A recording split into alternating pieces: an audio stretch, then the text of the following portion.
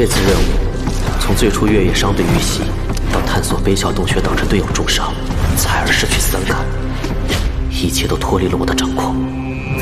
万幸的是没有人员折损，而且斩杀了大量魔族，无论是功勋还是团队实力都得到了提升。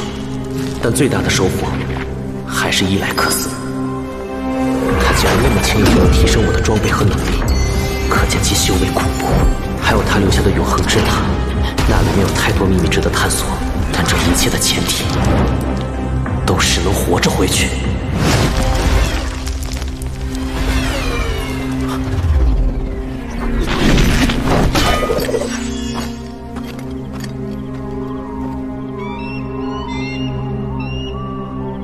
按照月夜给的地图去找他的入口就在前面了。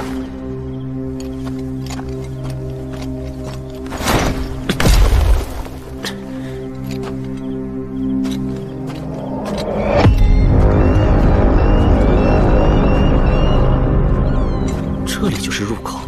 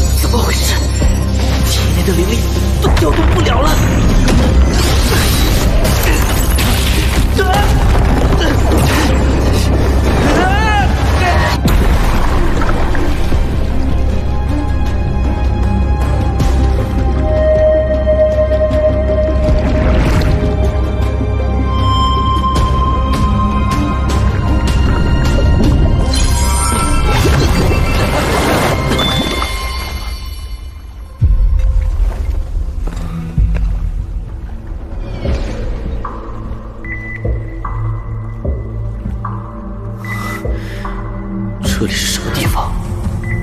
这么神秘？难道月夜住在这里面？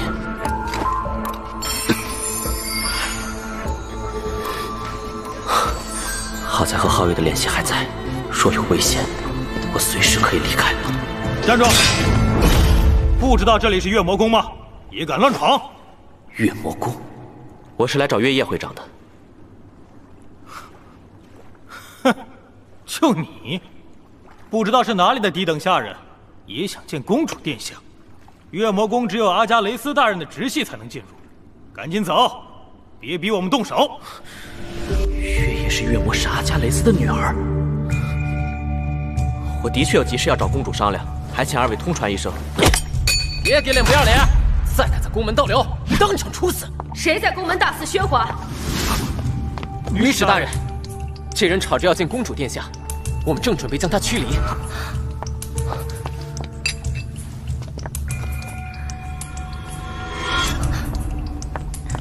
这是您的令牌吗？嗯。你们好大的胆子！难道不知道这是子爵大人的令牌吗？竟敢如此不敬！什么？他是子爵大人？可他的装扮明明很普通。子爵大人穿什么，何时轮到你们管了？更何况。这令牌上还有公主殿下特有的徽记，你们难道不知道这代表什么意思吗？知道。子爵大人，您的令牌上有月夜公主的徽记，是公主单独给您的特许。您可以随意出入月魔宫，请您在这里稍等一下，容我禀报公主一声。辛苦了，能为您服务是我们的荣幸。你们2个怠慢贵客。也不必去受罚，直接处死吧！荣誉大人，月魔宫不需要不懂规矩的人。女士大人，我们下次再也不敢了，饶命啊！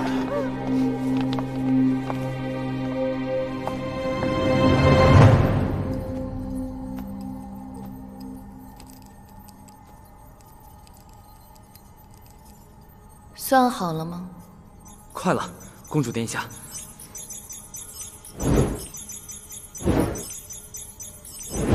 公主，上次商队遇袭所产生的亏损，已被魔神皇陛下给的补偿填平。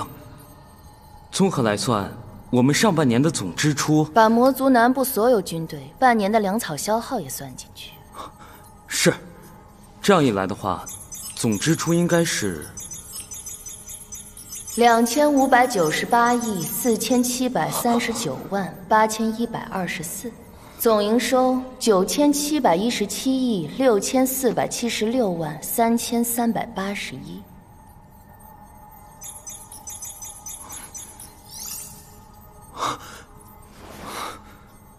继续。公主，我们遍布在大陆的所有情报站都运行正常，并且正在有条不紊的秘密扩张中。公主，外面有位子爵大人，带着有您徽记的令牌前来求见。这么快？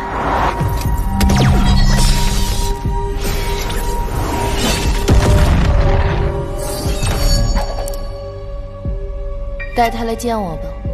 是。等等，带他去花月秘境。公主，花月秘境不是您沐浴？好的，公主，我会带他去花月秘境的。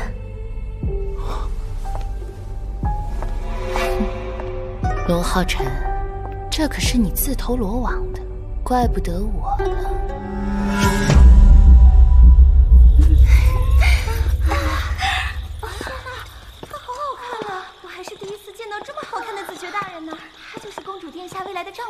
难怪公主之前没答应阿宝殿下，也只有这样英俊的族人才配得上公主殿下吗？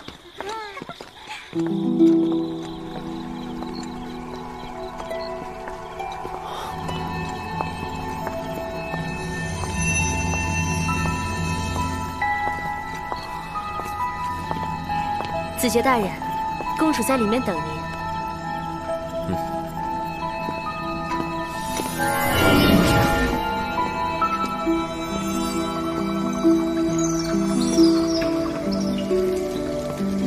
月魔宫里，居然还有这种静谧优雅的地方。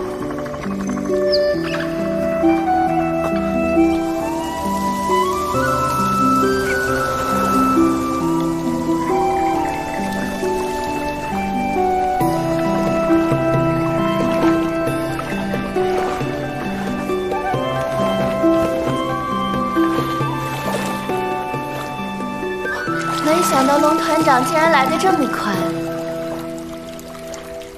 人家都还在洗澡呢。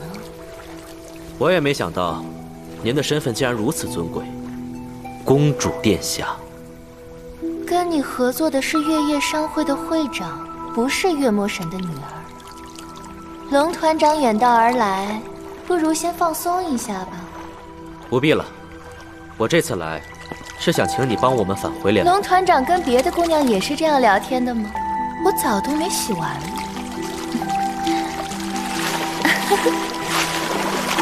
龙皓晨，就等着我将你的一切拿下吧。还希望公主能快点，毕竟我们赶时间。这里似乎是月魔宫的中心区域，如果仔细观察，也许能够了解月魔宫的整体布局。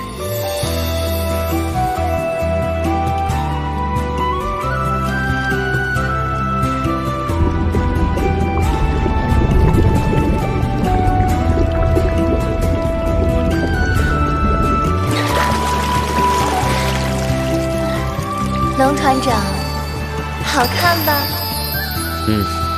很好看，很好看清整个区域，可以将月魔宫的布局全部记下。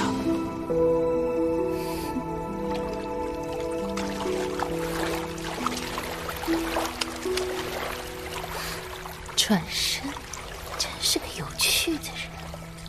他甚至连看我一眼都不看。不想永远留在这里吗？比起那个凶巴巴的彩儿，我才更适合你，因为我能给你更多金钱、权势、地位。再美的地方，没有我爱的人，也就毫无意义。龙团长，站着挺累的，你要不要坐一会儿？而且，你最好不要再冒犯彩儿。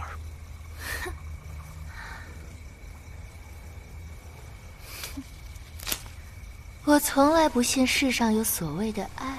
你自然不信，因为你们魔族只懂毁灭和杀戮。是不是在你眼里，所有魔族的人都该死？难道不是吗？那你知道，除了纯粹的人类或魔族，还有一种人更艰难吗？像我这种。你的血是红色的，你不是魔族。我是，又不是。龙团长，我的母亲跟你一样是个人类，所以我是人魔混血。我这样的人，去人类社会不被人类接受，在魔族里也不被魔族真正接纳。可你的父亲是第二柱月魔神阿加雷斯，你贵为公主。你以为我现在拥有的这一切，是因为我月魔神女儿的身份？这个身份呀，只是让我不至于一出生就被魔族处死而已。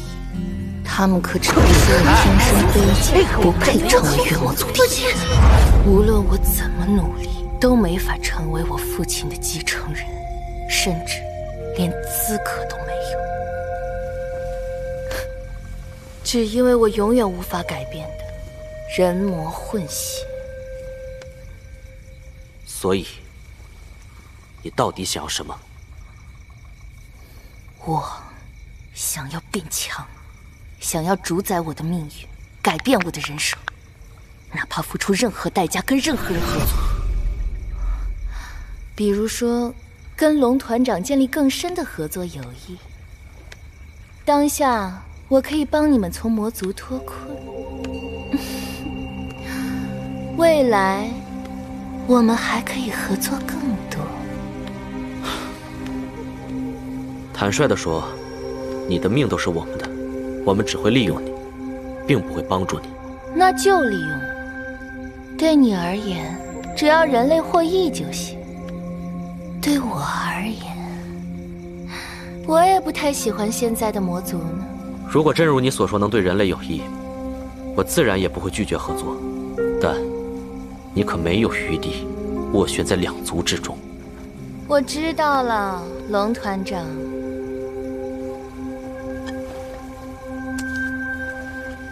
当然，等未来人类真的获胜以后，我想你可以去人族生活试试，那里才有真正漫山遍野的花。或许那时，你身边还会有爱你的人，你会在那里找到不一样的归属感。好，我就当这是龙团长为我们合作的祝福了。3天后，我会安排一支商队专程送你们回联盟，你们放心。那就多谢公主殿下了。来人啊，送客。子爵大人，请跟我来。好强的威压，是魔神皇。魔神皇陛下怎么这个时候来了？不行，你得赶紧走。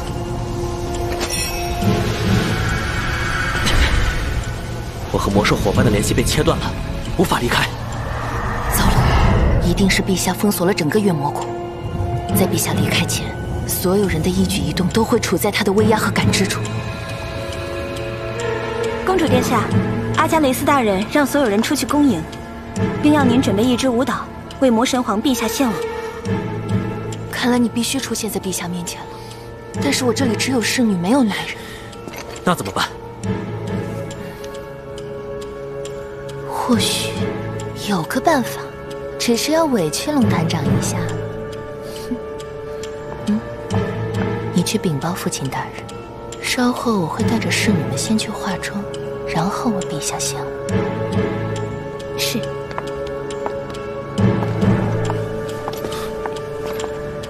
你不会是想让我男扮女装，去给魔神皇献舞吧？不行！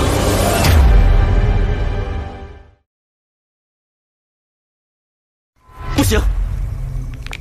你说的办法根本行不通。你冷静点，这是唯一能避开魔神皇检查的方法。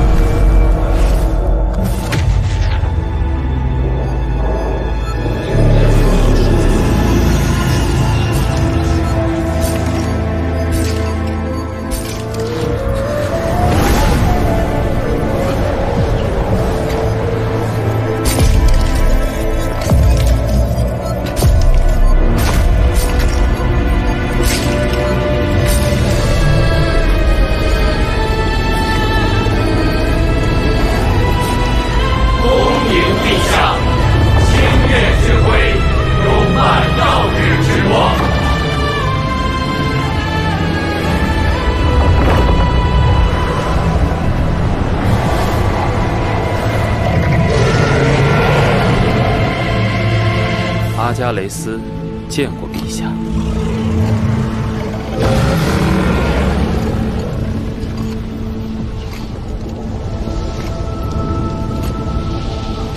阿加雷斯，你什么时候这么讲礼数？让无关人等都退下来，我们兄弟找个安静的地方。是，大哥，去月池如何？我的婢女父亲太熟悉了，你只有换一个身份跟在我身边，才有可能蒙混过关。万一有什么变数，我也能照应。你最好别给我耍花招。要知道，你的性命还在我们手上。龙团长放心，你要是出事，我也在劫难逃。唉，这么久了，还没换好衣服吗？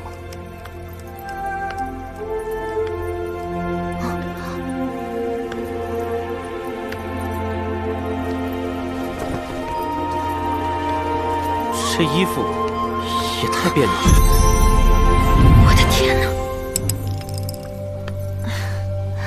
看你化妆后的样子，我有信心一定能蒙混过关。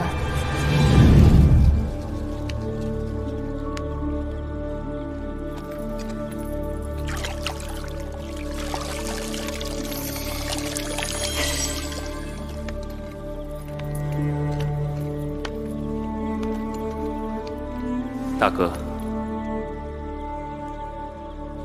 这杯中月可是要在月光下酝酿足足1000年，要不是你过来，我可舍不得拿出来。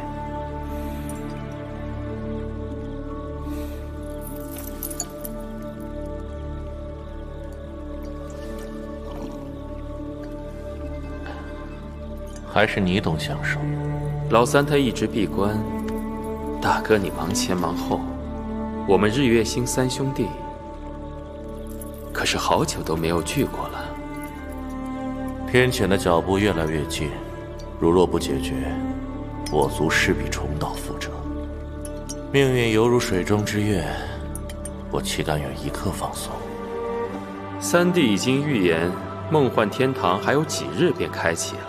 一旦大哥得到里面的东西，再加上我月魔族的100万精锐，就算天谴卷土重来，我们兄弟3人同心，又有何惧之？大哥，你就是太操心了。好，那我们今天就不聊那些，好好放松一下。对了，怎么没看到月夜那丫头？什么都瞒不过大哥。月儿说她新进学了一支上古流传下来的舞蹈，正打算给你一个惊喜呢。哦，惊喜？那我倒要好好看看。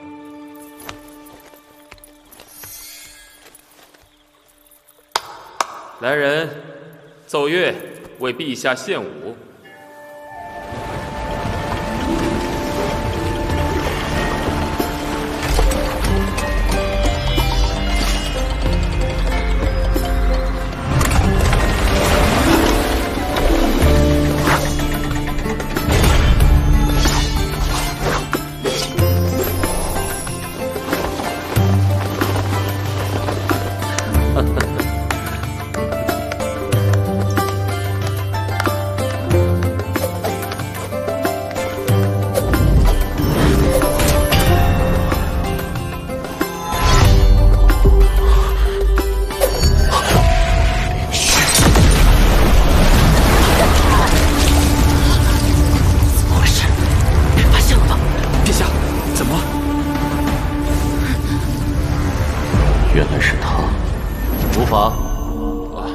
想到了一些以前的事情，继续吧。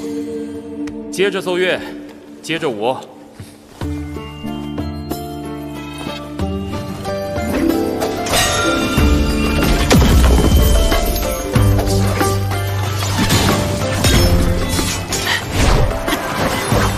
他真的很想念冰雪。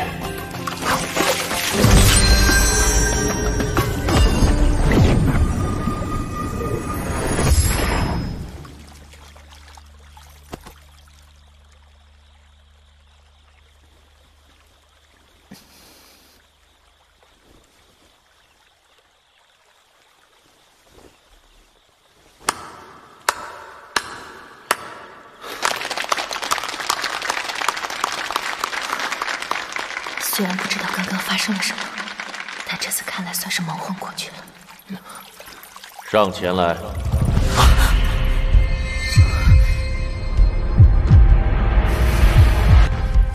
待会儿千万别说话，别抬头，一切让我来处理。月夜见过陛下。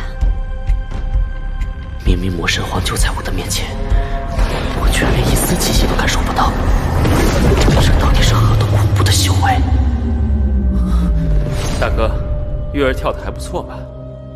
确实不错，不过本皇接下来问你的话，你必须如实回答，明白吗？月夜明白。好，本皇问你，阿宝向你求婚，你意下如何？宝哥？没错，阿宝从小就倾心于你，我这个做父亲的，当然要为他来提个亲。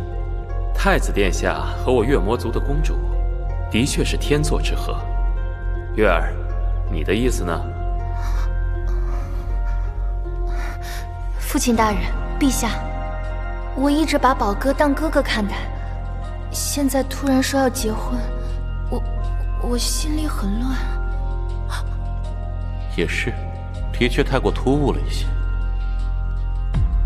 这样吧，阿加雷斯，梦幻天堂我改主意了，不如让月夜和阿宝一起带着前10柱的继承人们去玩玩吧。梦幻天堂那是什么？是陛下。不过梦幻天堂在人族镇南关境内，开启时他们应该也会加以重兵镇守。若是小辈去，恐怕不能像我们一样来去自如。无妨，那就调集军队踏平镇南关，让他们亲手交出来吧。什么？魔族要进攻镇南关？不行，这个消息一定要尽快带回联盟。无论如何，那样东西我势在必得。不过现在时机未到，我还不能。是什么东西？居然连魔神皇都势在必得。陛下圣明，届时先让小家伙们培养培养感情也好。顺便让本皇看看这一届的继承人里，谁才是最强的那一个。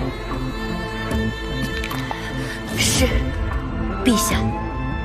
阿加雷斯，你这里的酒太柔了，去我那里，我们兄弟喝个痛快。恭送陛下。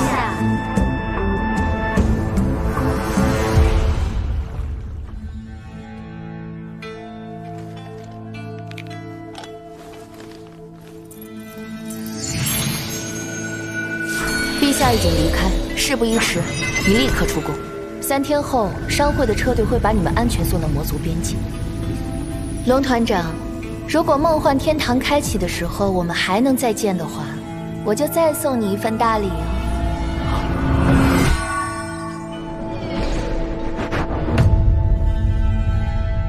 不够强大，我连婚姻都无法支配。要想主宰自己的命运，就要扫清面前的一切阻碍，不论是谁，不论付出任何代价。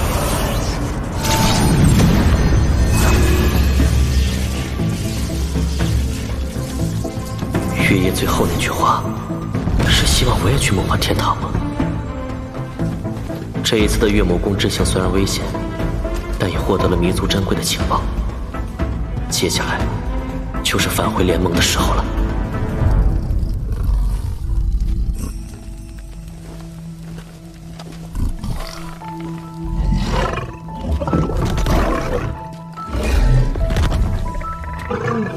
大家的伤势在灵心丹药的治疗下都好转了许多，彩儿也在一点一点的恢复，但想要找回感官，还是遥遥无期。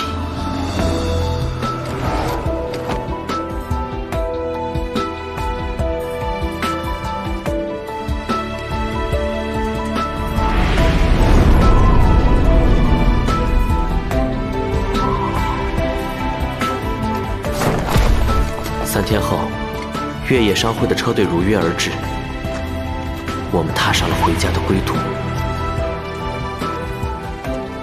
接下来只需要回到圣城上交任务，再把永恒之塔和梦幻天堂的消息上报给联盟。我们2个猎魔团联合执行的第1次降级任务就圆满完成了。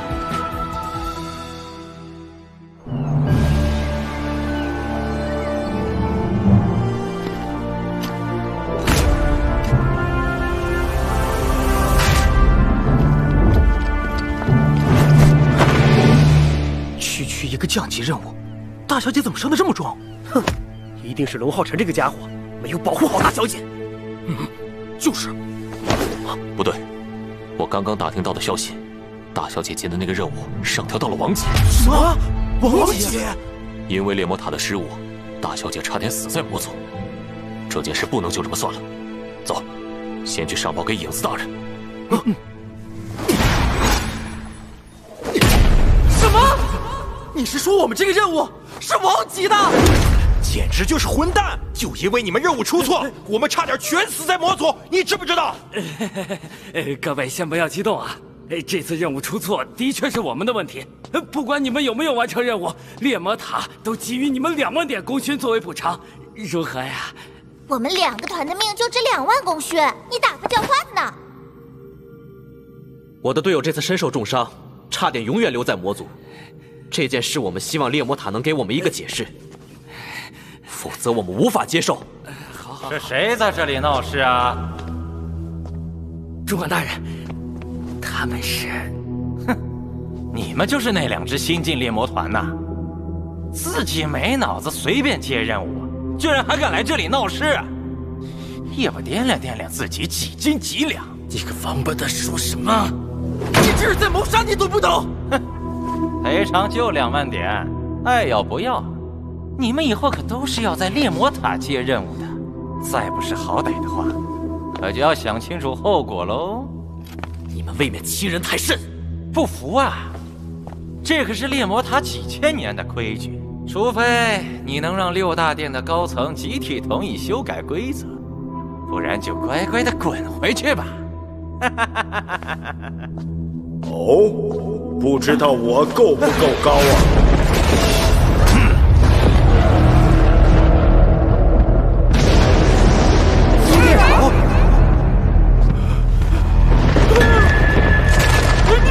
你们6大殿刚刚已经集体通过决议，你身为猎魔塔主管，玩忽职守，瞒报消息，轻视猎魔团成员性命。失去主管之职，判处10年监禁。不要了，饶了我吧！我为圣城立过功，我要见盟主。人在做，天在看，遭报应了吧？皓晨，这次事情是联盟不对，为表歉意，直接将这个王级任务的20万功勋赔偿给你们，如何？可是圣骑士长，我们已经完成这个王级任务了呀。什么？你说你们完成了？对呀，奶奶，这20万功勋是我们应得的，赔偿得另算。小家伙，这可是王级任务，能说说你是怎么做到的吗？那就调集军队踏平镇南关。关于悲笑洞穴这个任务，事关重大，我想亲口向盟主大人汇报。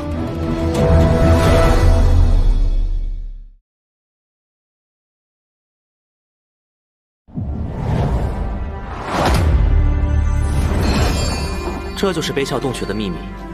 之后的画面，猎魔团的功勋令牌便无法再记录，应该是被某种力量清除了。对那位死灵法师而言，这并不难做到。难以置信，这位传说中的人物竟然会以这种方式重现人间。他可是以一己之力摧毁了整个人类的辉煌年代，但如今他却选中我们的光明之子龙皓晨作为传承人。杨老，您似乎并不担心这种死灵法师的邪恶之物不该留在皓晨身上。我刚才探查了皓晨说的永恒旋律，并无任何邪恶的存在，反而只有最纯净的接近于无限的白。但以我的力量也无法获悉更多。这位死灵法师的确高深莫测，看来这里边的秘密只有龙皓晨才能探究。我绝不会忘记自己的身份。若他的力量有任何对我们人类不利，我都会将其斩断。很好。过去的是非黑白难以言说，但如今我更相信你的心性。那你切记，除亲近之人，此事不可外传。有任何意外，及时向我们汇报。遵命。对了，圣骑士长大人，我还在魔族探查到一个重要情报。哦，魔族打算进攻镇南关，抢占我们人类一处名叫梦幻天堂的地方。什么？进攻镇南关？为了梦幻天堂？梦幻天堂到底是什么？使得魔族如此大动干戈？梦幻天堂是一个神奇的位面空间，而其中藏有天地之力孕育出的各种神奇秘宝，又让它犹如一个巨大的宝库。但它每隔100年才会开启一次，而届时我们人类就会派出强者进入其中探寻。因为地处人类境地，同时过去从中找到的秘宝多为一些稀有玲珑，对魔族而言并无价值，他们便从未染指过梦幻天堂。如今为何竟打起了他的主意？难道是想抢夺资源，削弱我们的实力？算起来，也确实到了梦幻天堂再次开启的时间。看来此事非同一般，我这就去趟镇南关，部署防御工事。如果是魔神皇想要的东西在梦幻天堂，那就一定不能让他得到。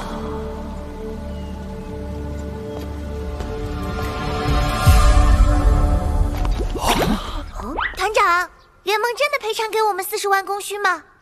是真的，现在就分给大家。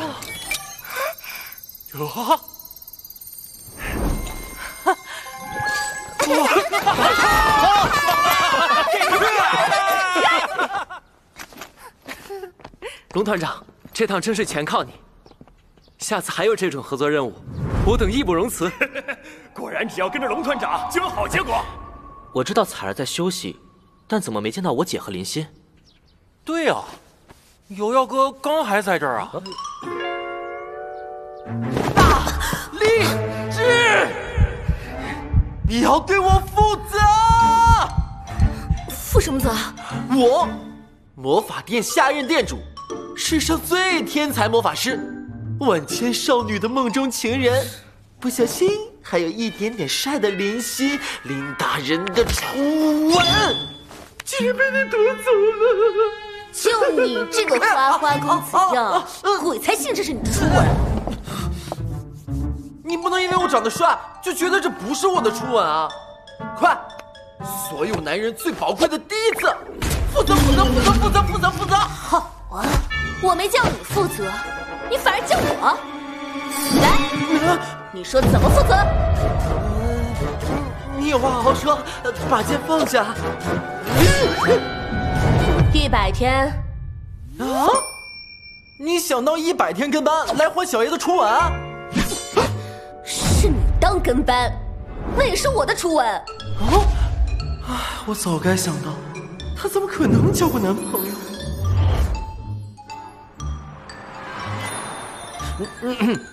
那小爷的初吻可就值500天。1000天。你2000天。3000天。5000天。不是10000天。那我就要你用1辈子来还。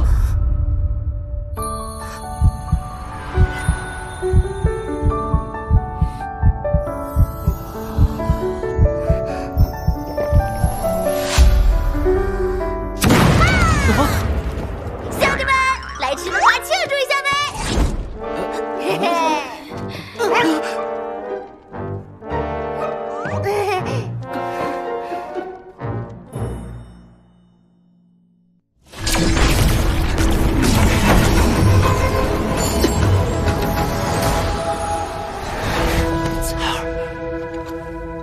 这是怎么回事？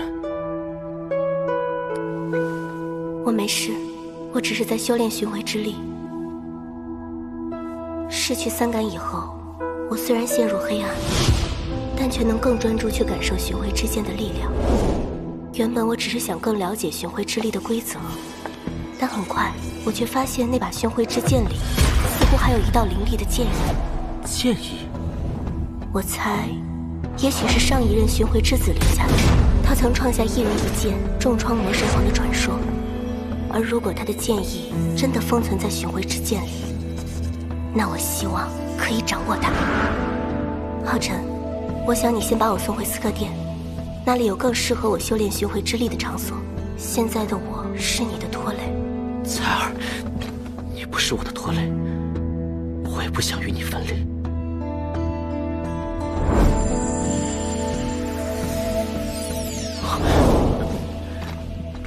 我想有个地方，也许更适合你。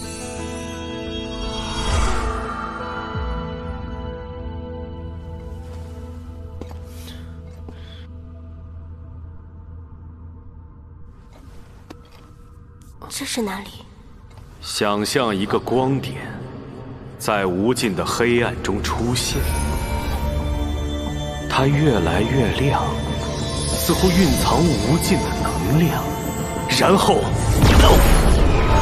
时间、空间、物质，无数个位面，人们所诉说的世界，就此产生。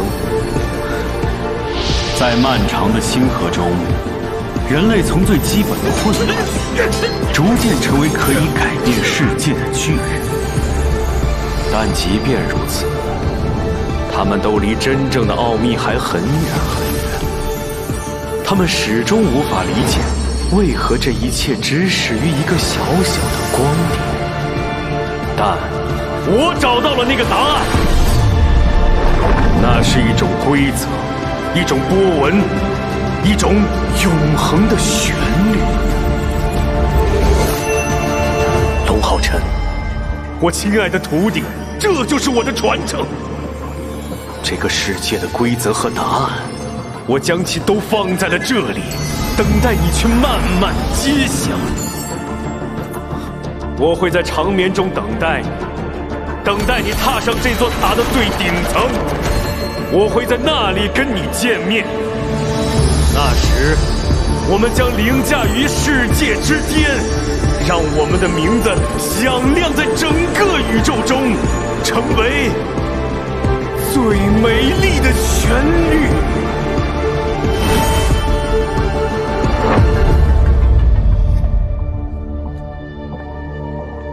看来你得到了一份很宝贵的礼物。彩儿，刚才的话你竟然也能听见？很奇怪，我不只听到了他的声音，还一下子知道了你此前在这里发生的事。伊莱克斯也许真是个了不起的人。掌握规则，凌驾于世界万物之上。永恒旋律的能量能加快你的恢复，所以我就想带你来这里。你可以在这里试炼，这样还能随时回到我的身边。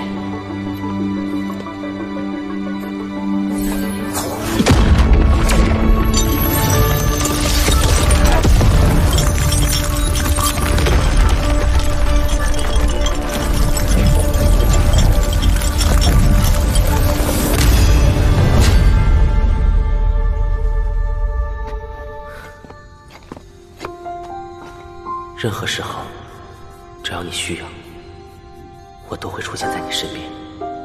放心吧，我会变得更厉害。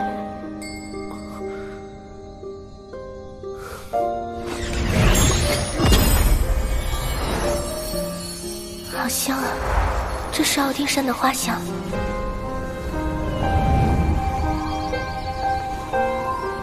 我想，也许在这里修炼，你会更开心一点。皓晨，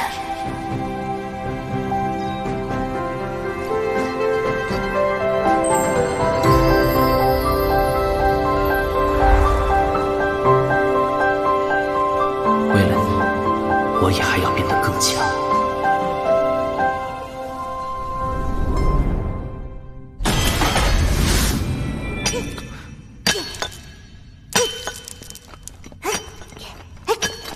你在干嘛？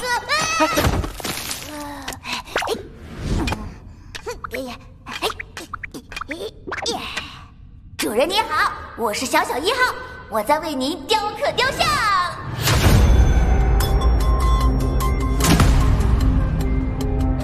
这是伊莱克斯大人交代过，要给传承人记录光辉的历史形象。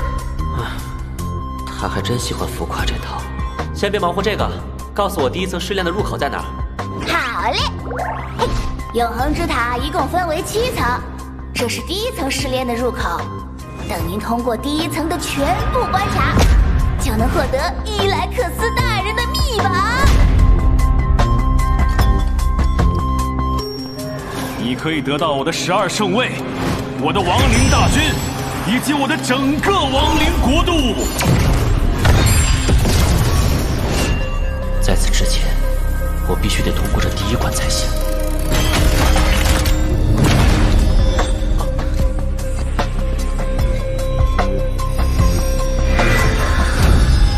第1层第1关，难易度1颗星，辅助道具飞行全限制，通过时间不限，倒计时3秒钟后开始。3、2，辅助道具全限制。这是守护骑士和惩戒骑士。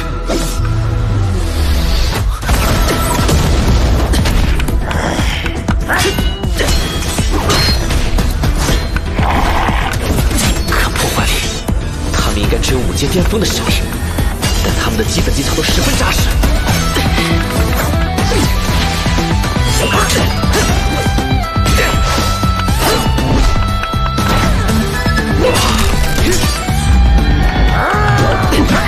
而且2个人的战术配合堪称完美。现在要想办法将他们一一击破，那就比比看，到底是你们的配合强，还是我这个双修骑士强。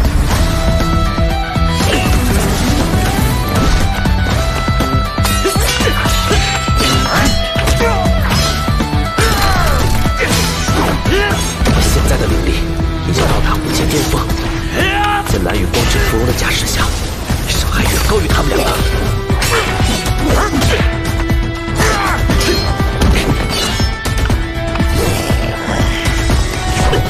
妖之斩，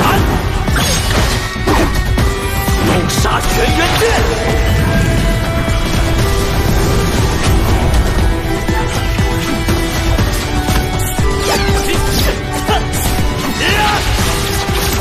若是持续给惩戒骷髅施压，守护骷髅就不得不放弃进攻，准备更多的照应。这时只要出其不意，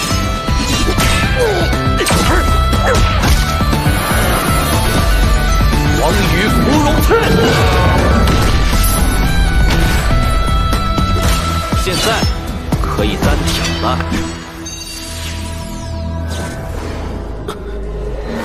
这是将剑意转化为杀气，释放在身体四周，再通过迸发的杀气形成一个封闭的修罗微剑，然后毫不留情使出最凌厉的切割之术——修罗斩。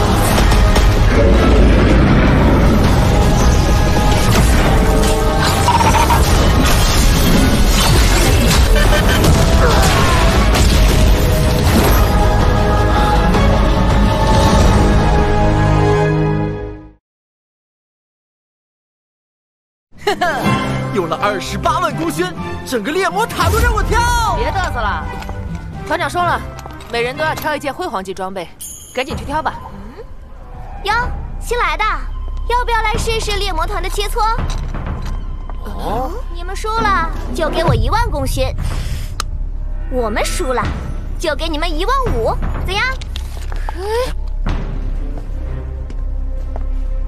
小妹妹，说话礼貌点，不然可没人喜欢你哦。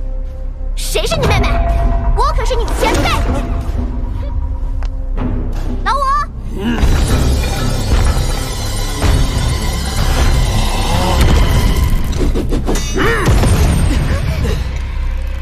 我叫老五，我见这20的5。抱歉，我们并没有兴趣和你们切磋。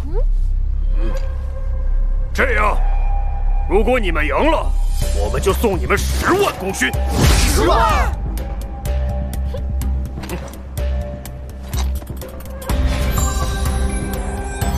哇，10万功勋哎！像你们这种新人，出生入死好几这个6阶治疗师哪来的自信？掉馅饼的好事，要我早就接了。这俩是不是有毛病啊？没毛病，老五前辈，是不是真的有10万呀？那2位前辈稍等，我们商量一下哦。来。唉，果然没有人能抵抗得了10万的诱惑。我跟你们说，等你们很久了，怎么才过来？团长，你来的正好。这团长看起来也不怎么样嘛，瘦了吧唧。是这样的，有人想挑战我们啊！挑战？这个比试我们接了。老五前辈，不知你想让我们团谁来挑战你呢？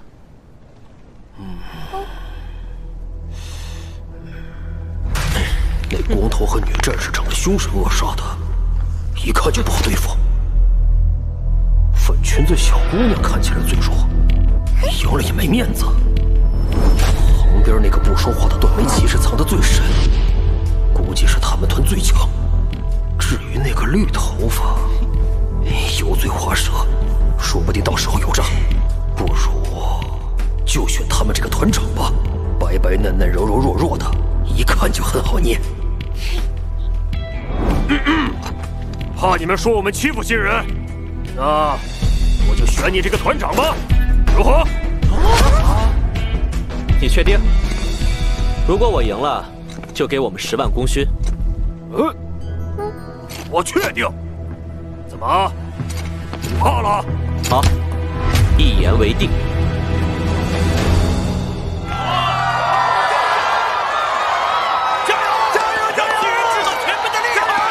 什么眼光啊！竟然觉得团长会输！加油！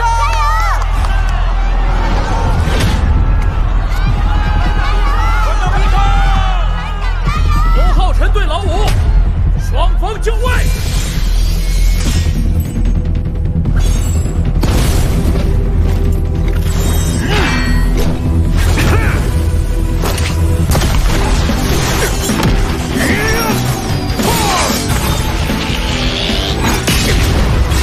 力气倒是比我想象中大。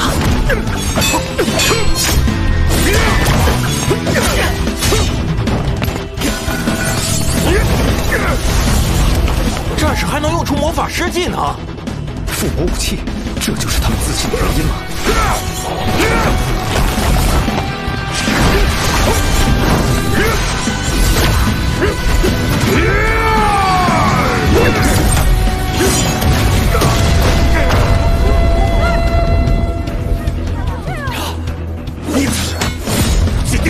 什么？团长的武器巅峰了，这么快？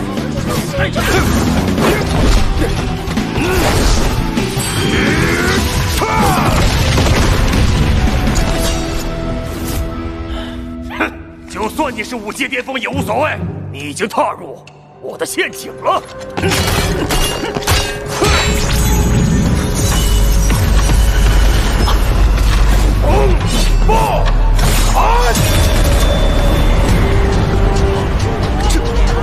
这技能是7阶风系魔法，怪不得他之前那么嚣张，原来靠的是这个。没错。是吓傻了吗？现在认输，我就收回这一招。他刚刚一直在准备这个，谁输谁赢，可不一定。很好，那就别怪我打得你满地找牙，让你尝尝我的终极杀招——烈风阵。他普通的风暴斩足为原本的10倍，制造出风阵困住敌人，这个老母真不简单。烈风阵啊，那我这一招跟你的有点像。哼，像什么呢？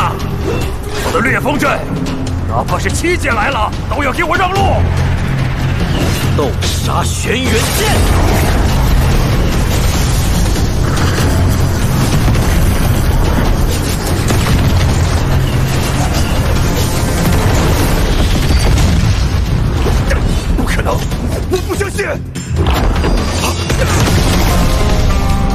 依赖附魔武器，从而忽视了自身修炼。这小子看着小小的，力气怎么这么大？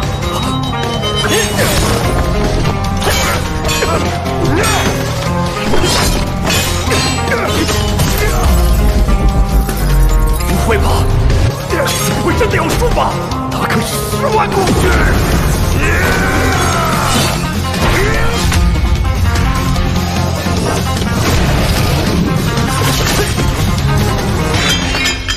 好武器，可惜了，承让，你输了。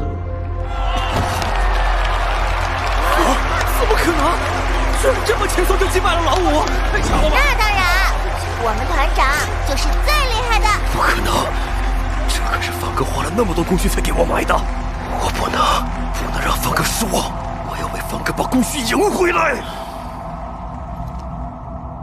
我宣布，我不能输！不要！那可是方哥买来给你保命的。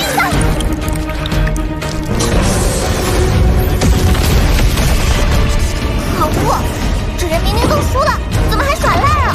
这东西的气息，难道是传说中的技术？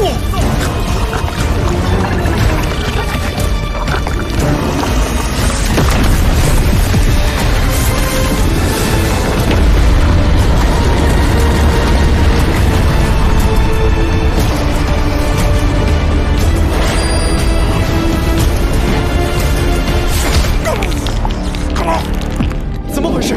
这傀儡太邪门了，主人也不认吗？就是你唤醒我召唤你是为了打败他。傀儡看来也是黑暗系生物，刚好。我要把这里的人全杀光！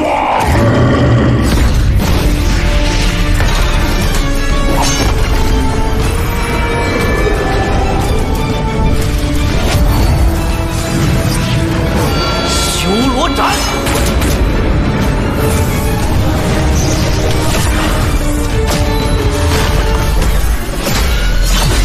！6阶的傀儡，本机就废了。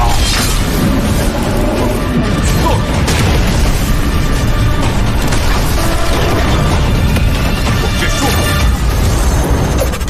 他就一只手就破了修罗斩，好强！抱歉，龙团长，我是他们的团长，张放放，我代他们向你道歉。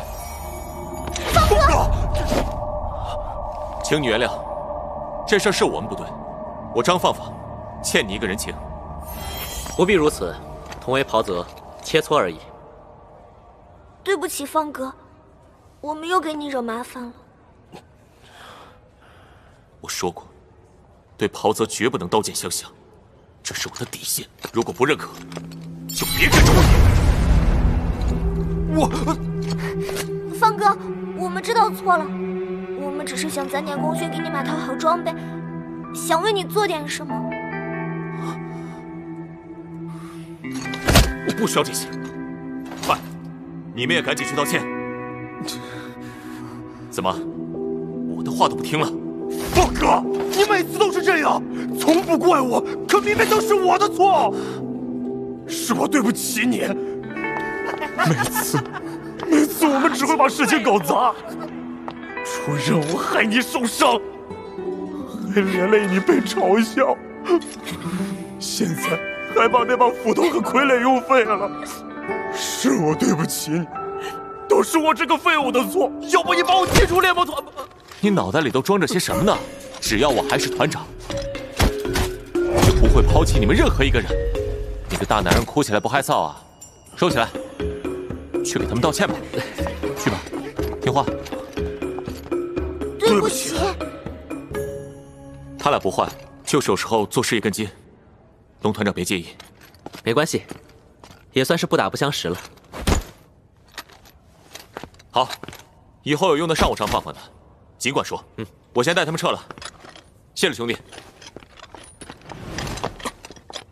唉，张放放这人挺不容易的，运气真是差到了极点。明明是个年纪轻轻就到6阶的天才人物，却在猎魔团选人时和5个拖油瓶组了队，为他们倾尽所有，功勋一点都没留给自己。这不，好不容易攒的10万功勋又给浪费完了。哎，现在看来，以后是难晋升哟。那这人还不错啊。是啊，圆圆、放放，嘿，这俩名字有点意思啊。找打试试。来吧，这是你们赢的功勋，加上你们自己的1万，一共是11万。好喂，发财了！算上之前任务分的28万和团长赢的10万，岂不是有38万？对呀，走，这次咱们真的可以去把猎魔塔2层都买空了。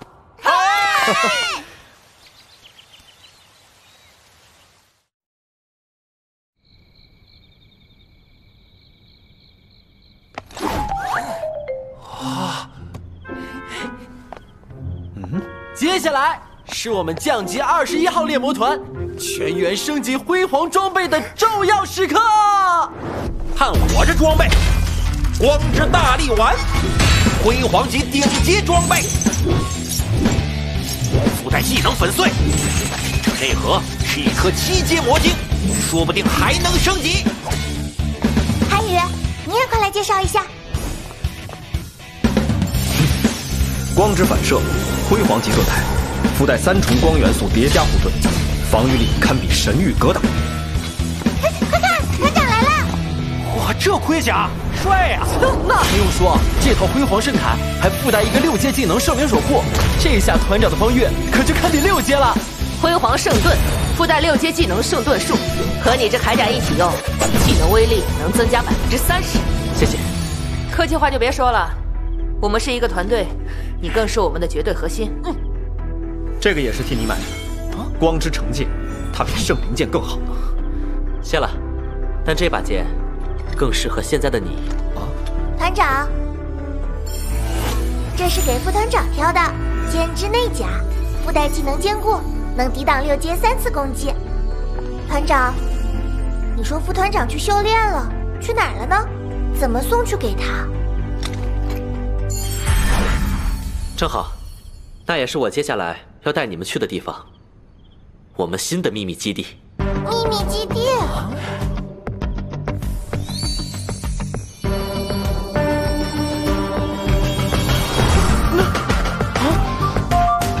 这是哪儿啊？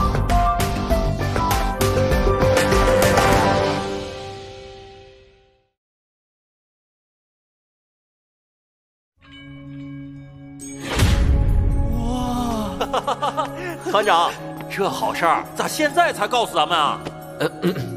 事态复杂，那时我也无法做决定。太棒了！这豪华的大厅，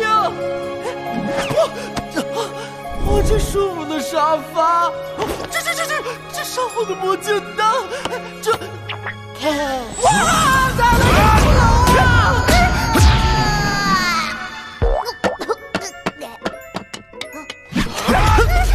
不要紧张，各位，这位是永恒之塔的小管家，小小1号。欢迎各位回家。团长，副团长在这儿吗？他人呢？彩儿就在这扇门后闭关。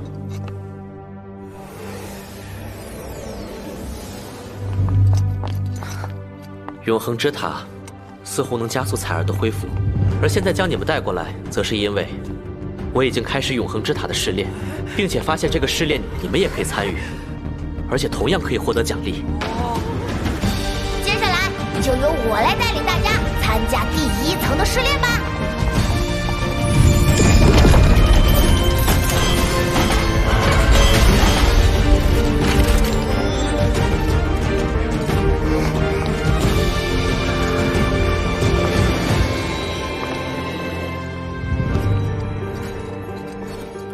试炼之地第1层第1关，难易度1颗星，辅助道具全限制，通过时间不限，要求击败所有敌人。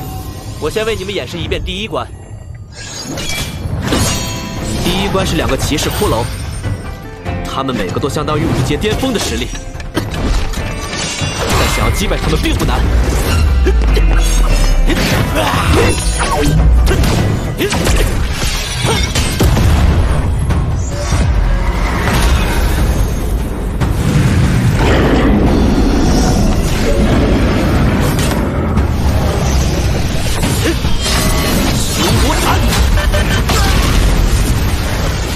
试炼者每击败一个骷髅，就会掉落一颗白色宝珠，里面是无属性的10点灵力。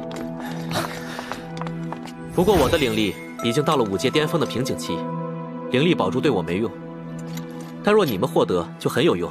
10点，相当于我2天修炼的灵力总和了。黑色宝珠是通关奖励，里面则是技能，还能掉技能。我的修罗斩就是上次通关得到的。又是修罗斩，看来每一关掉落的技能都是固定的。同时接下来还会有其他关卡，每个人都有机会获得新技能。果然跟着团长有肉吃，又可以得灵力，又可以学技能。我要在这里刷到9阶再出去。我们还是从第1关开始，方便你们了解这些骷髅的战斗方式，刚好也能熟悉一下我们新买的装备。重置第1关。收到，关卡已重置。2只5阶的骷髅而已，还不是轻轻松松，新装备都用不着啊！注意，因挑战人数增多，关卡难度随之提高，敌人数量上调为15。哎呀，不是只有2只吗？怎么来的这么多？这怎么还在调整难度的呀？先稳住！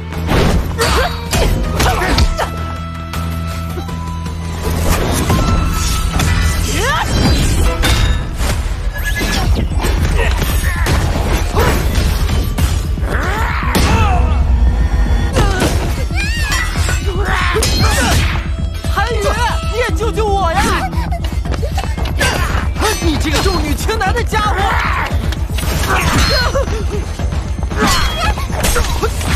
我真的要生气了，后果很严重。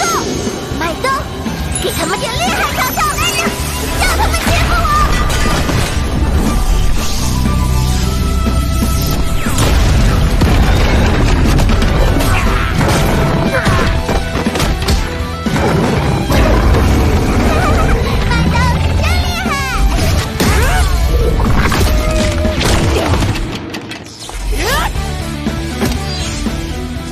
别挡我的路！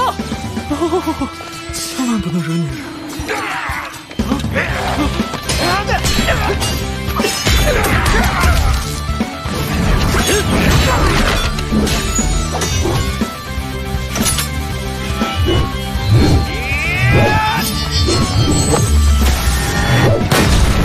重新聚拢阵型，一口气拿下他们！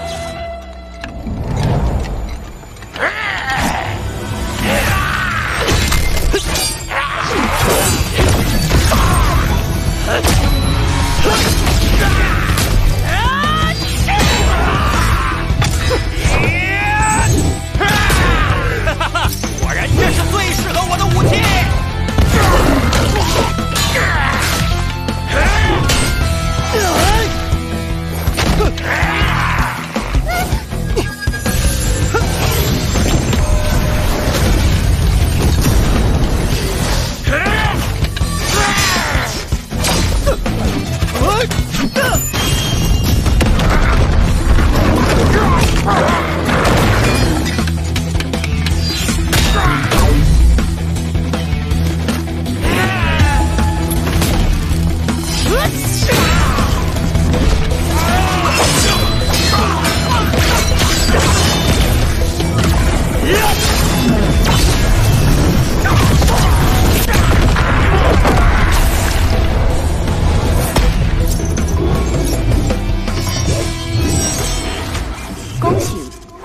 通过。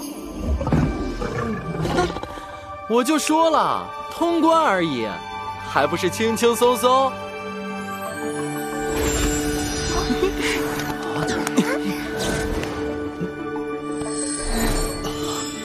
看来你们适应得很好，跟我来。我们去下一关。主人好厉害呀！这么快就通关啦？准备一下，我们要挑战下一个试炼关卡。好嘞。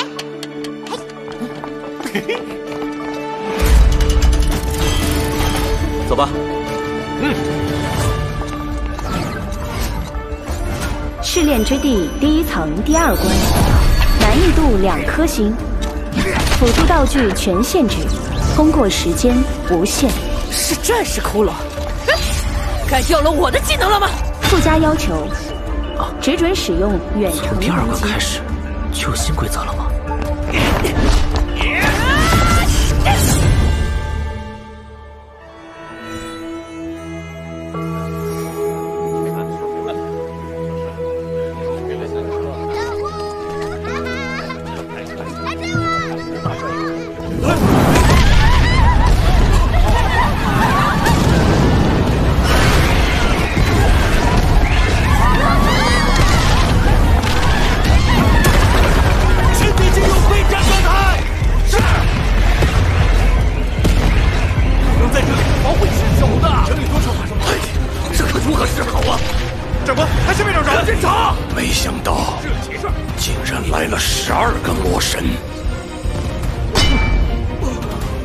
所有猎魔团，要让他们有来无回。是。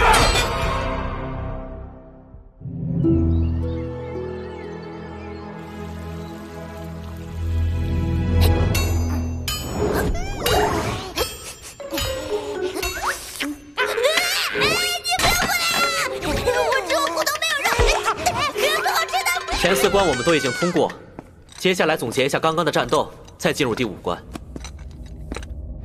韩愈和我分散开，放纷纷打。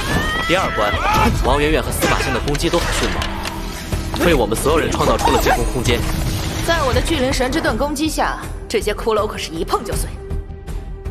哼，我都还没砸过瘾呢。韩愈、林欣和陈英儿的支援也很到位，弥补了我们团队在防御上的短板。你们只管进攻，防御就交给我。有了麦兜的本公主，简直如虎添翼。我也不过是尽了守护骑士的职责。接下来就进入正题吧，来交流一下我们团队的不足，对于我们今后的战斗方式进行优化。首先是第3关，通关要求是从背后击败对手。在这场试炼里，我们有很明显的短板。这一关，我们一直在被对手袭击，始终无法靠近。抱歉，原本远程作战应该交给魔法师，可我……这不是你的问题，这是我们整个团队都要面对的。就是啊，我们团的防御可全靠你了。别忘了，我的巨灵神之盾也能远程攻击。哎呀，不会攻击，那我还不会治疗呢。没错，咱们团每个人都有自己的作战方式，不用过于苛求自己。我们作为团队，就应该互相弥补短板。我想以后如果遇到这种情况，就由我来锁定对手，韩宇来辅助我，争取让他们无处可逃。我明白。第4关的要求则是中断对手释放魔法，敌人攻击太强，我们差点团灭，幸好林欣及时防御，才让我们惊险过关。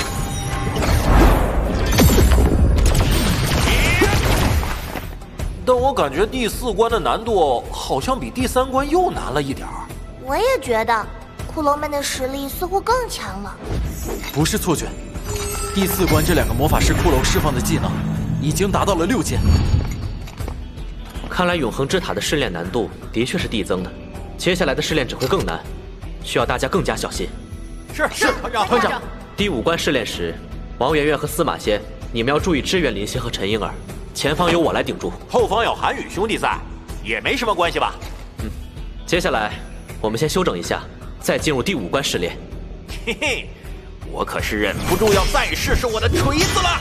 也不知道这一关会不会有更强的敌人。麦豆，你可要为本公主大显身手哦！麦豆。试炼之地第1层第5关，难易度3颗星，辅助道具全限制，通过时间不限。要求：不得被对手击中，被击中自动视为挑战失败。根据规则来看，这个治疗师也是个暴力治疗师啊，应该能给我提供强力的治疗师攻击技能。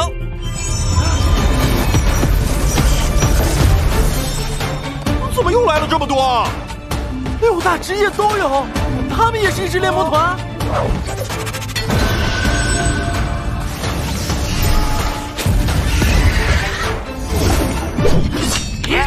学会规避伤害，也是取得胜利很重要的一环。离心，防御。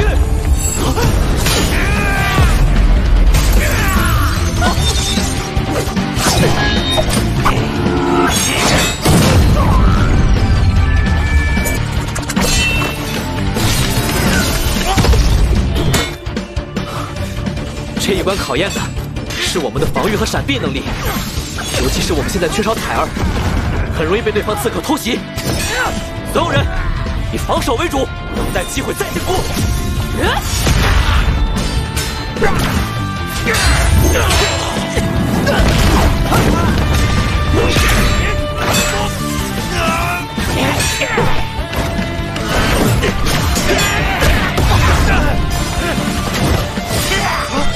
有成员被击中，挑战失败。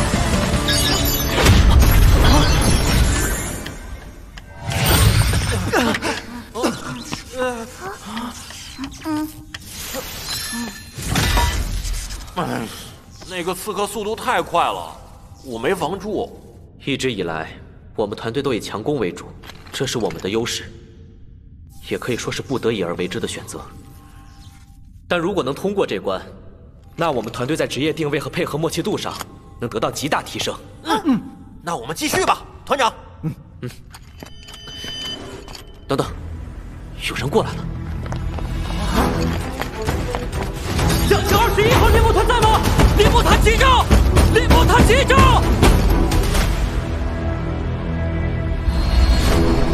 魔族降临圣魔大陆的6191年，镇南关遭遇史无前例的危机，20万守军连夜告急，5大殿精锐进出，驰援镇南关。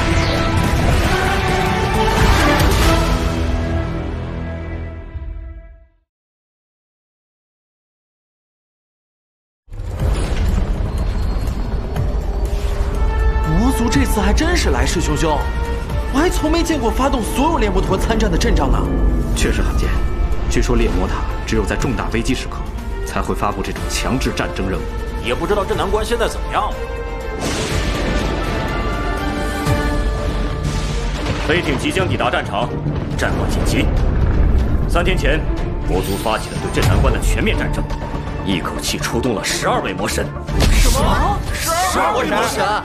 魔族近1000年来都未发起过如此大规模的战争，他们到底想干什么？那就调集军队踏平镇南关。那镇南关呢？现在情况如何？放心，虽然这次魔族的行动突然，但一位潜伏在魔族中的神秘强者早就将消息传了出来。联盟提前在镇南关中埋伏了大量高手。什么神秘强者这么厉害？凭借着信息差的优势，联盟一口气将所有魔神和8阶以上的魔族全都困在了镇南关的超级卫冕大阵——天锁镇南中。嘿嘿，没想到还能有幸看到我们治疗殿压箱底的绝招。这阵仗，那些魔神还不得被困得死死的？这次说不定能把那12个魔神全都干掉。哪有那么简单？12个魔神的威力可不能小觑。现在镇南关所有8阶以上的强者也全都在天锁镇南里支撑大阵，力求能多杀几位魔神。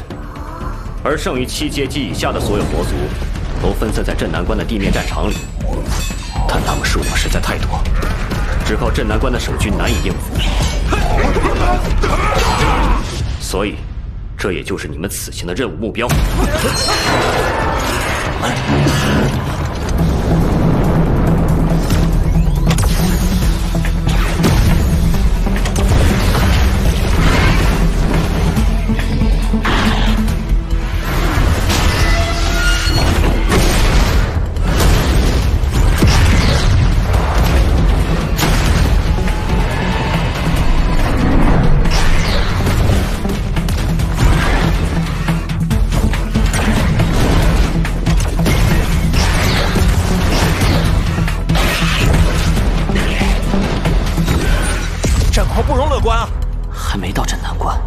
怎么就有这么多魔族？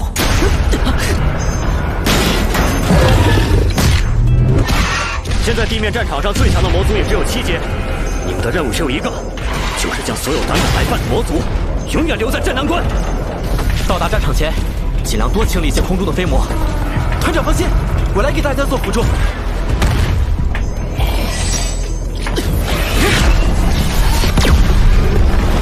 皓月，漂浮术！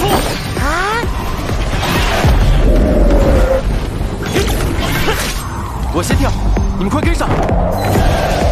我回来了，亲爱的治疗店。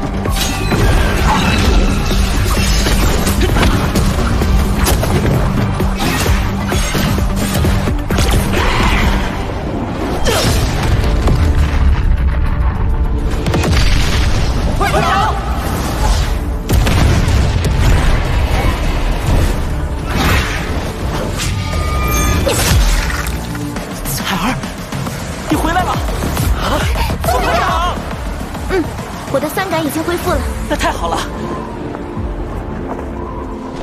而且我还突破了6阶。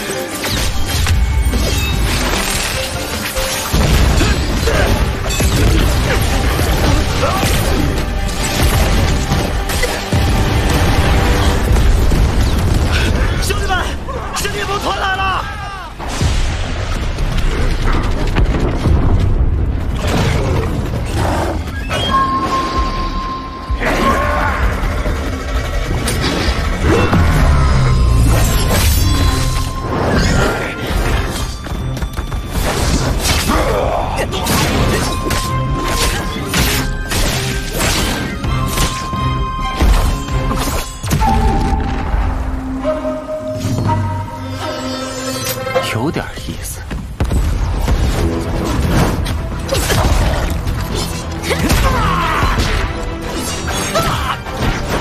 镇南关里魔族太多，而且每个方向都有魔族的进攻。我们先分头行动，护送居民到安全区。是，班长。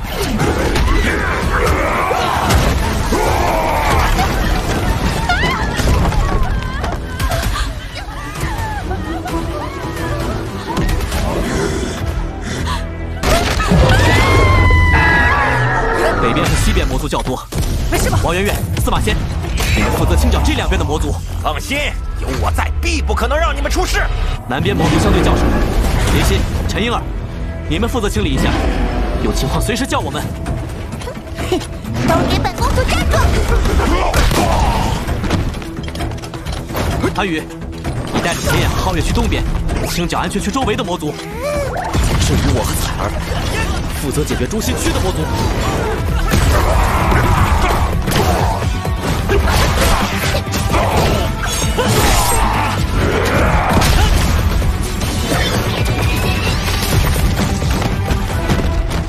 清剿完毕了，彩儿，往集合点去吧。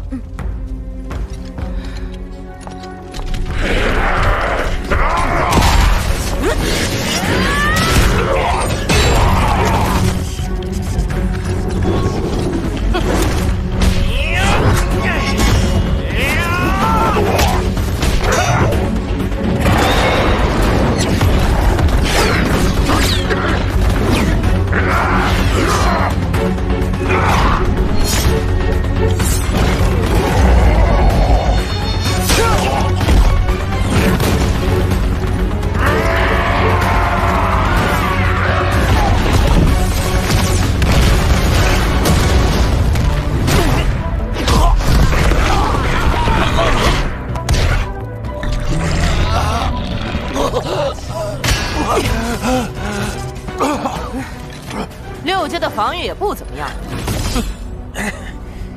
你那边清完了？你不会没劲儿了吧？哼，才刚热完身。来了个大家伙！这次让我试试。其实李欣说的很对，你可以不学攻击魔法，但一个队伍里绝对不能缺少会攻击的魔法师。所以我小小的变通了一下。我不能学，但我能在火云晶上铭刻攻击属性呀。火云晶千眼射线。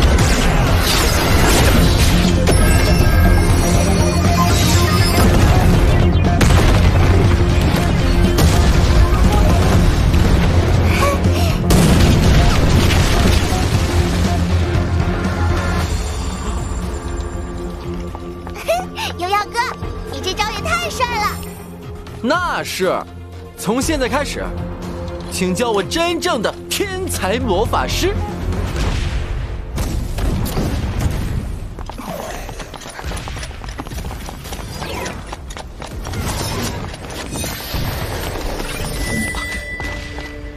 皓晨，怎么了？我没事，是永恒旋律，它好像在吸收这些死去魔族的灵魂能量，这些能量全都被传输进了永恒之塔里。看来永恒之塔就是依靠吸收外界的灵魂能量来维持运转。不过这些能量的一部分会直接转化成我的灵力，起码在镇南关是不用担心灵力消耗的问题了。团长，我们那边的魔族都解决了，我们那边也解决了。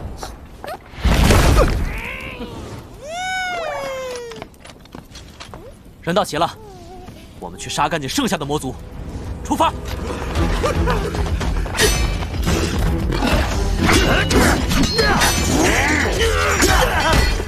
可恶，魔族太多了，快呼救支援！叫破喉咙也没人来救你，去死吧！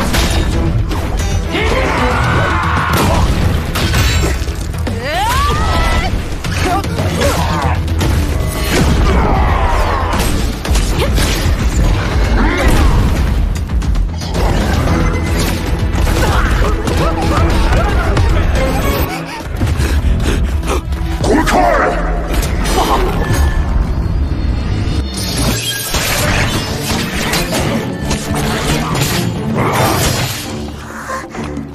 太好了，是小杜将军！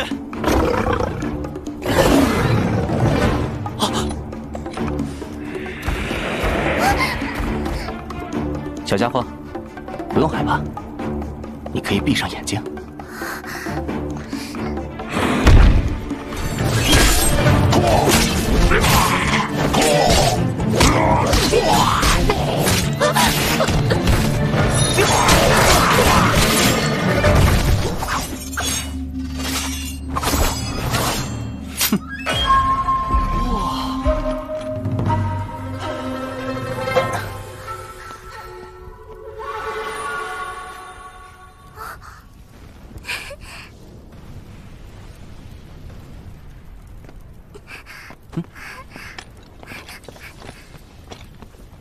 猎魔团，没错，我们是前来支援的降级21号猎魔团。感谢你们的帮助。我是镇南关将领杜泽。不客气。现在情况如何？地面战场的魔族已经快清剿完了，现在只等天锁镇南的消息。我看镇南关之战，应该是快结束。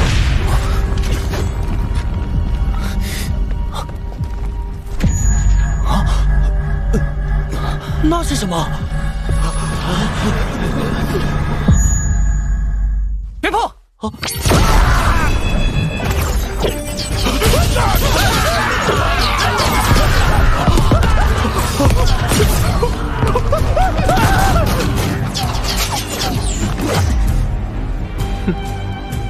人类还是这么羸弱不堪。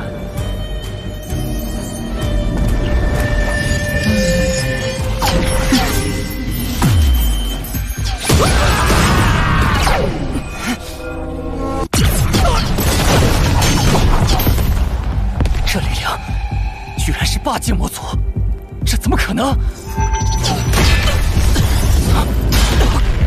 我可不喜欢抓到处乱跑的老鼠。辉月之光。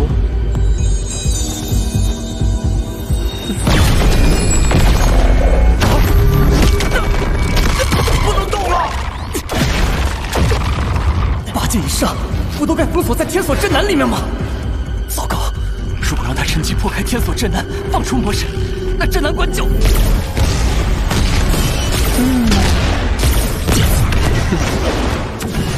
这下就方便多了。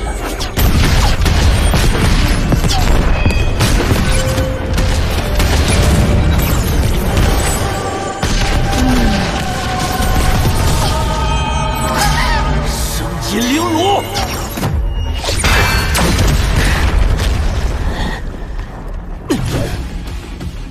有趣，应该只有8阶以上才能免疫我的辉月之光。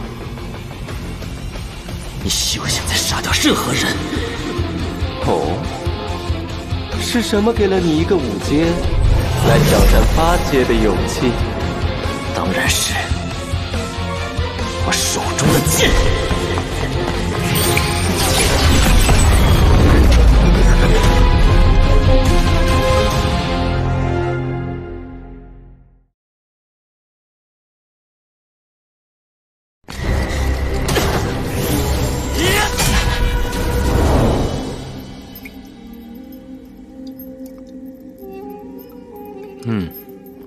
继续说吧。人类似乎提前得知了我们突袭镇南关的计划，12位魔神如今被牵制在天锁镇南，导致整个镇南关战役并不如预想顺利，仍处于僵持状态。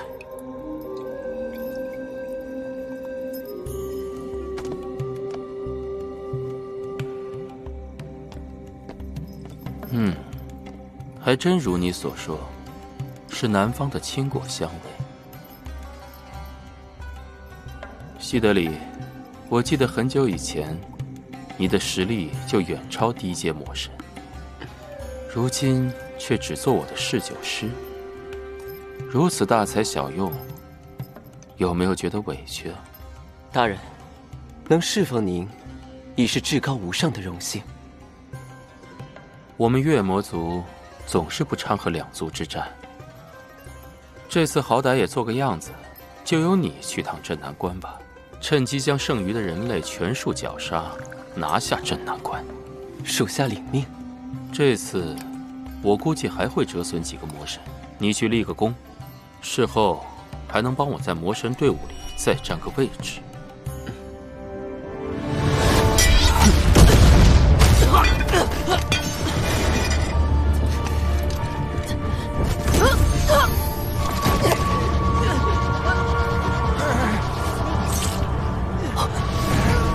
别担心，他们只是在我的幻境梦魇中玩耍。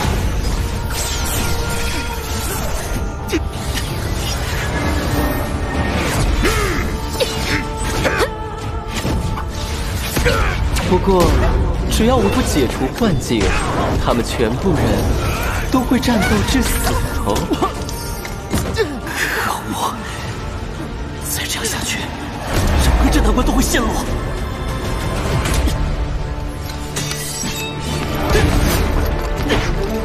品味美酒，一开始总是需要给时间让它慢慢氧化。来吧，我姑且陪你玩玩。要先逼迫他解除幻境。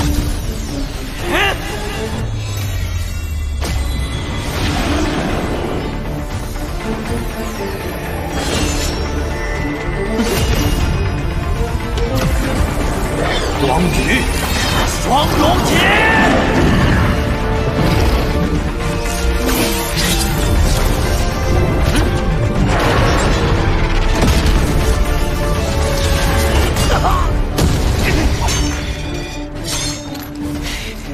哦，是我出手太重了。这家伙的实力，也许比魔神希尔还强。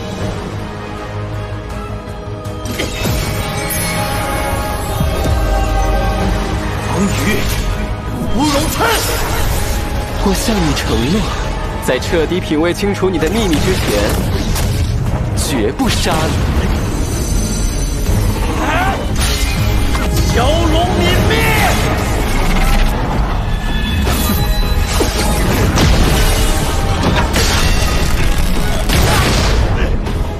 来，是时候品尝了。春酒表面的浮沫，总是会影响品味的口感。那就先撇除掉它吧。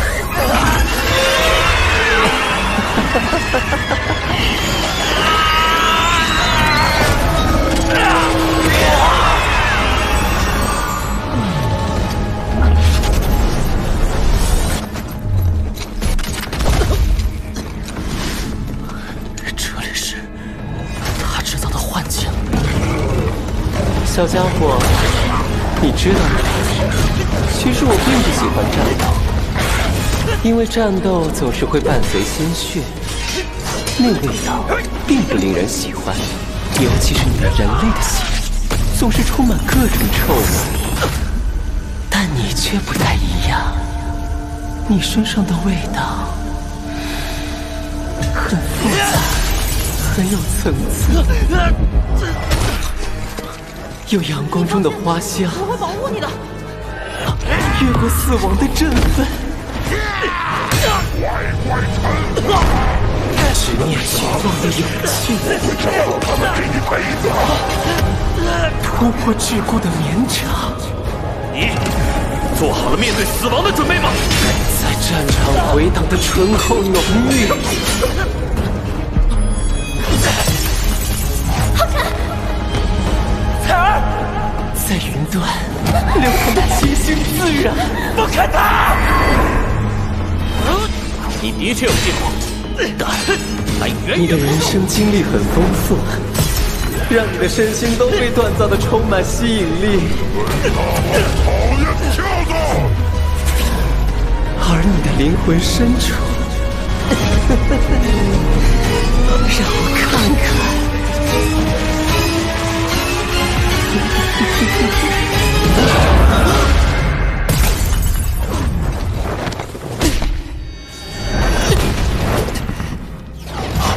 怎么回事？你的灵魂里为何会有这么多他人？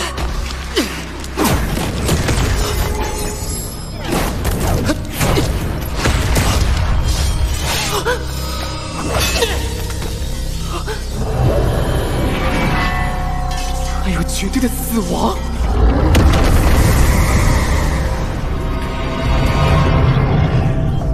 不，这不可能！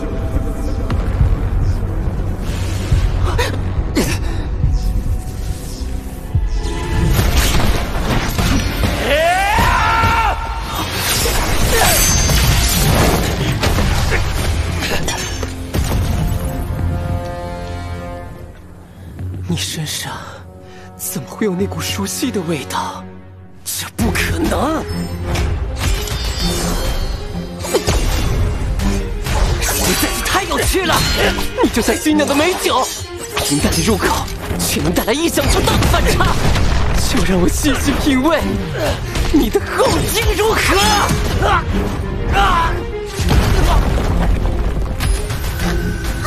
主人，你还好吧？可惜了，你的表现正如一些劣等酒，只有头段的惊喜，却失去了后段的转换。就是现在，开始吧！把你们的力量都借给我！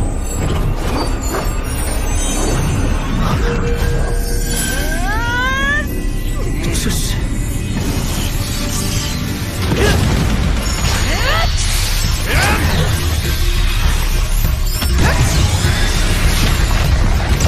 多亏了你窥探我的灵魂，才让我有机会与他们交流。居然能将七人的灵力汇聚于一体，真是不可思议！雅婷，把你的力量也给我。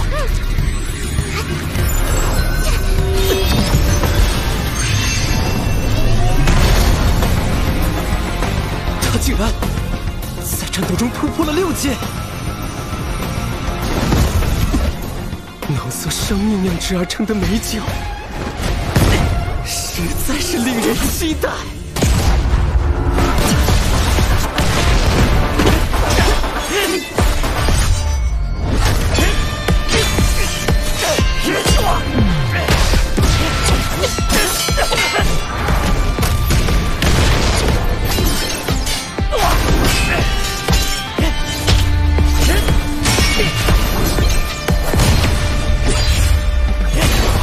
天月，星空无垠。原来人类也可以这么有趣啊！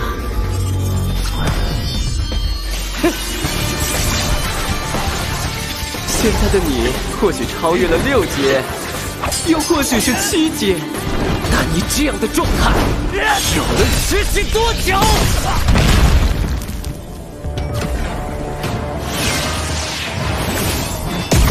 的状态最多再持续30秒，想殊死一搏，愚蠢！功亏一篑的味道如何呀？最后一剑！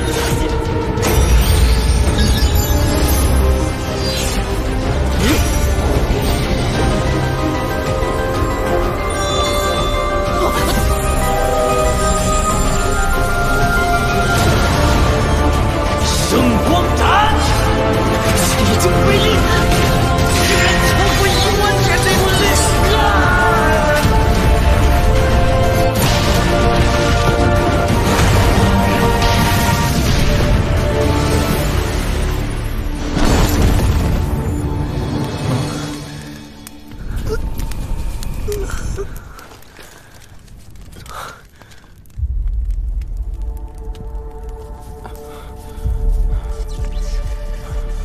真是没想到啊！若不是阿加雷斯大人赐给我的月之庇护，刚才那一剑恐怕真会要命。牺牲！现在我不会再给你任何机会，因为我居然嗅到了死亡的可怕。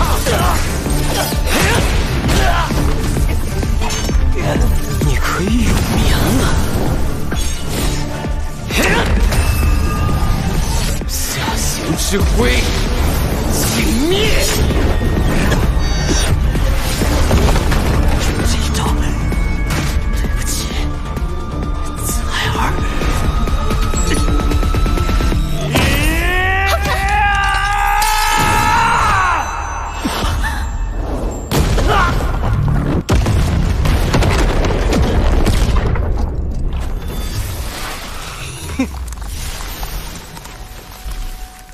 这下整个镇南关都是我的了。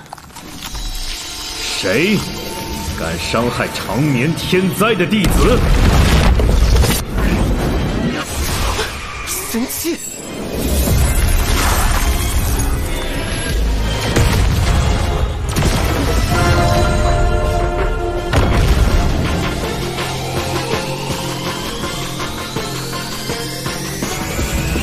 好徒儿，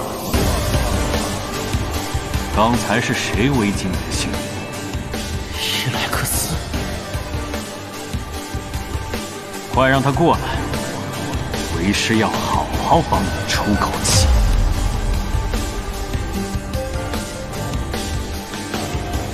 他已经被你迸发的力量碾碎了，可真没用啊！这音乐才刚刚响起。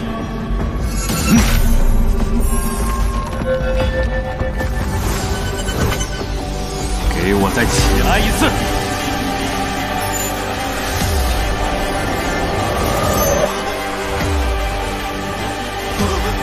这是发生了什么？是，把这垃圾打扫干净。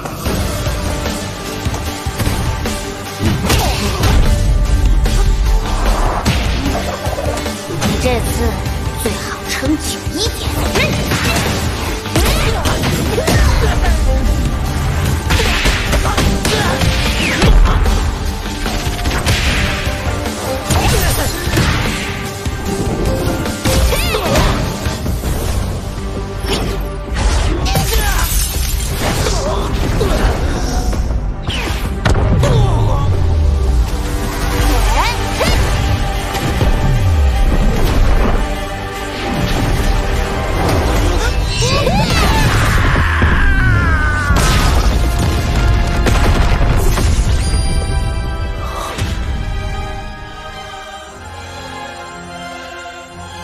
我亲爱的徒儿，为师此前留了一丝念想在永恒旋律，就是怕你遇到什么危险。现在，为师真的要去沉睡了，你早点登上塔顶，来唤醒我们。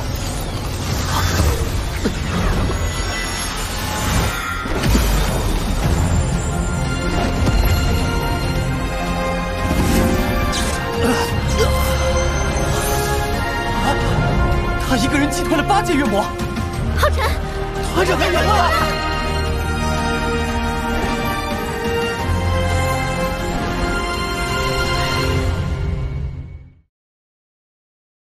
月魔死后不久，整个镇南关剩余的魔族或死或逃，已全数清剿，而魔族也没有再发动攻击。也许是人类强者与魔神的天锁镇南之战有了结果，也许是其他原因，但总之，镇南关战役终于画上了句号。传令，召集所有高层开会，任何人不得打扰。是。唉，这仗总长们打得也太不容易了。是啊。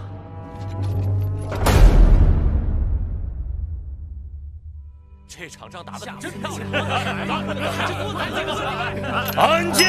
此次镇南关能守住，全靠大家冲锋陷阵，尤其是我们的大英雄。若不是他独自抵御住8阶月魔的进攻，这次镇南关恐怕就已经失守，还会牺牲更多性命。敬英雄！敬英雄！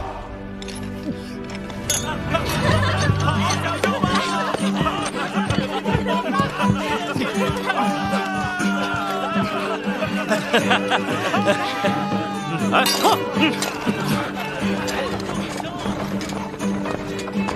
小杜将军，他怎么来了？还拖着一车烤鸡？小杜将军以前不是最讨厌参加这种聚会了吗？小杜将军，你这是……战场上我比不过你，战场下，敢不敢跟我比比谁吃得多啊？小杜将军，我肚子饿，纵横江湖最爱以吃会友，能遇见你这个奇人，那就必须狠狠吃一顿，交个朋友。哈哈哈哈哈！你们团可以一起上，我单挑你们一群。什么？怎么样？来吗？竟然瞧不起我们团！来的，给我上！有趣，可我们团比什么都不会输。既然如此，也算我一个。哎，我也来，我也来。皓晨，你伤刚好，不能吃得太油腻。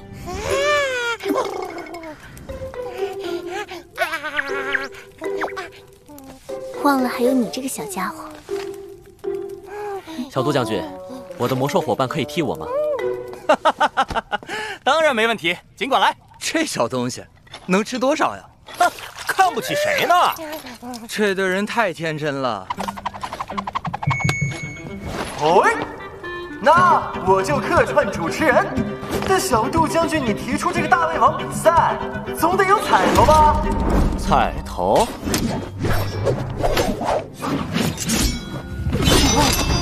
我这把刀如何？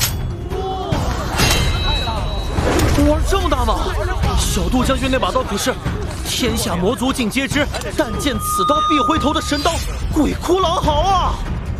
还有，如果我输了，就脱了衣服围着镇南关跑一圈。这下有意思了。但如果你们输了，如果我们输了，我也奉陪到底。好，有意思，我喜欢。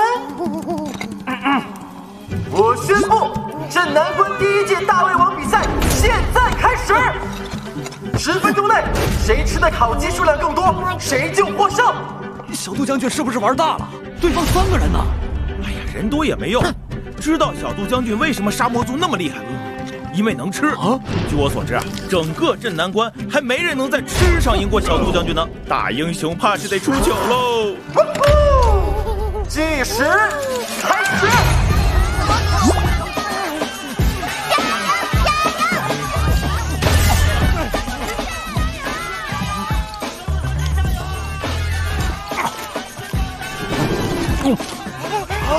不愧是小杜将是啊，发挥出了他的拿手好戏——三口一只鸡。哎，别急呀，你可是我们压箱底的王牌。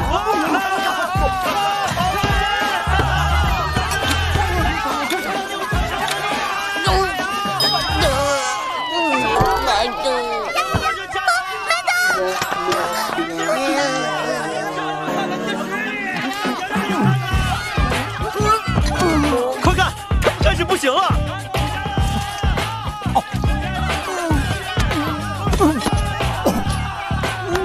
兄弟，吃不下别硬撑啊！吃不下就算了，别勉强，有意赛嘛。团长，这事你别管，我们绝不能给团队丢脸。那就不信比不过他。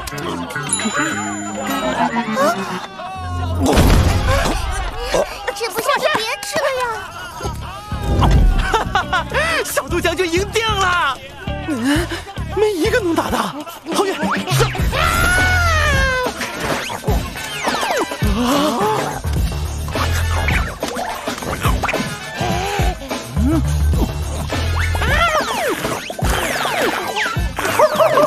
还得看我们的皓月。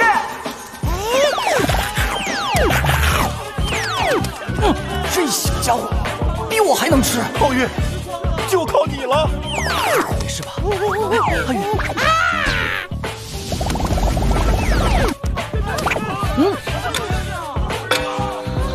10分钟到！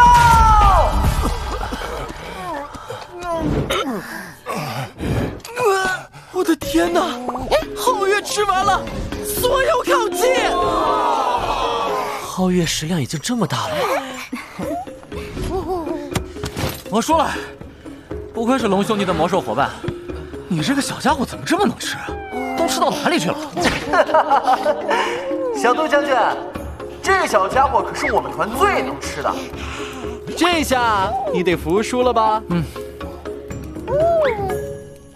什么？你又要回到那个世界去进化了？可那个世界……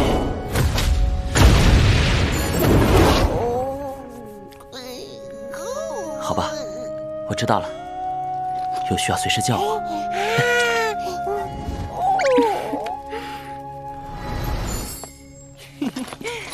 那这把神刀鬼哭狼嚎我可就拿走喽。拿吧拿吧，大家玩得开心就好。哦，好刀哎！哎，还有刚刚是谁说的？输了的还要脱了衣服围着镇南关跑一圈的来着？愿赌服输，跑就跑。愿赌服输。是龙团长和彩儿姑娘吗？镇南关总长凌啸店主有请你们2位去开会。开会？现在？其他6位副店主也都在等你们2位了。啊，这么郑重吗？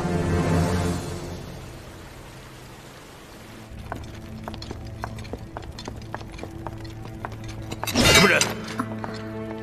这里是会议重地，不得靠近。长官们都在里面开会呢。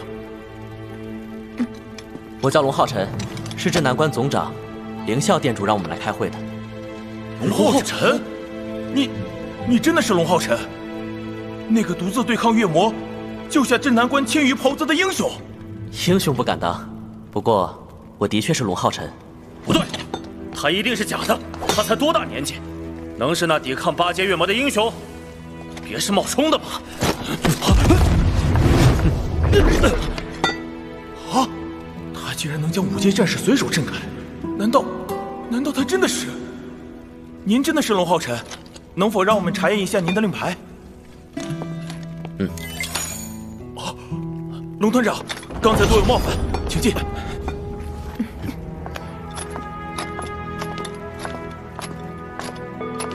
这次魔族居然一次性派出12位魔神与其附属军团，真是来势汹汹啊！怕什么？好了，这次针对魔族停战方案和战后镇南关重建会议就要开始了，大家保持安静。这位一定就是治疗店的总长了吧？不是说了不允许打扰我们开会吗？降级21号猎魔团团长龙皓晨，副团长盛彩儿，前来报道。这就是龙皓晨和盛彩儿吗？赶快过来吧。是。领导，众位，我再给各位郑重介绍一下，这位龙皓晨，不仅是这次镇守镇南关的小英雄，更是我们骑士殿下一任殿主的唯一候选人。皓晨这孩子果然有出息，看来联盟未来是后继有人了。盛彩儿则是我们刺客殿下一任殿主的唯一候选人。年纪轻轻就有这样的实力，真是英雄出少年呐！盛骑士长，这是为何？一会儿还有更重要的事宣布，先称称气势。韩老，别得了宝贝就忍不住炫耀。这么年轻优秀的小伙子，加入我们治疗殿如何呀？龙皓晨，这位就是镇南关的总长凌啸凌大人，他称得上才智过人，就是有点不正经。别听他的，我跟你说啊，他韩倩跟那影随风才不过8阶，而我都9阶了。9阶？只要你肯放弃骑士之位，到我们治疗殿来，我不仅会收你当关门弟子，保证你在10年之内突破到9阶。嘿，这家伙怎么还专门挖人墙角？而且，未来治疗殿殿主的位置也肯定是你的。对不起，凌老，多谢您的好意，可我只会是骑士。嘿，你9阶圣者的群体治疗可是能救万人呢，骑士有什么好的？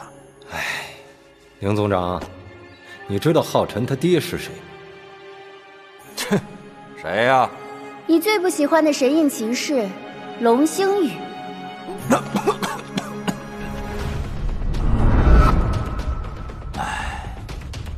好吧，不开玩笑了。既然主角已经到场，那我就立刻跟各位说明情况。首先，多亏了龙皓晨提供情报，韩倩亲自带队支援，我们镇南关才能抵挡住魔族这次12魔神的围剿。但魔族这次的进攻，仍旧给镇南关带来了无法挽回的损失。原本20万守军，如今只剩下5万多，其中还有1半带伤，而镇南关的防御设施也尽数被毁。而且，这次我们虽然成功抵御住了魔族的第1波进攻，但魔族的增援源源不断，后续还会有第2波、第3波，甚至第4波。这样下去，我们的损失只会更加惨重。不过，魔族那边今天派人送来了一封信。信？魔族的信？而且，这封信据说是魔神皇枫秀亲自派人送来的。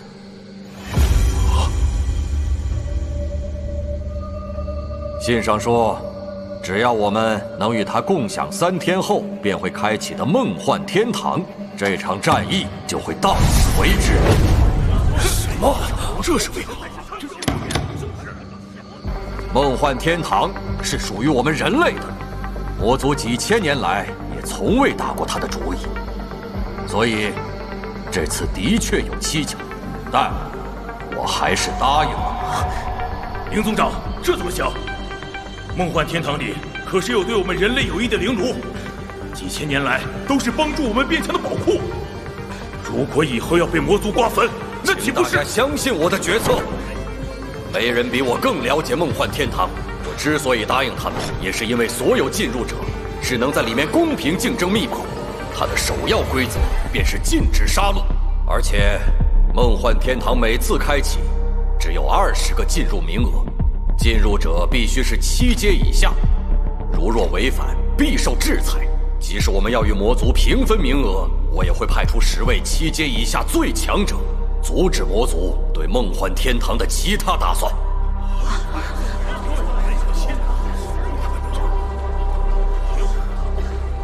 而龙皓晨与盛彩儿就是我们人类的首选，将由他们带队迎战魔族的10名代表。我和彩儿带队去迎战魔族的继承人吗？顺便让本皇看看这一届的继承人里，谁才是最强的呢？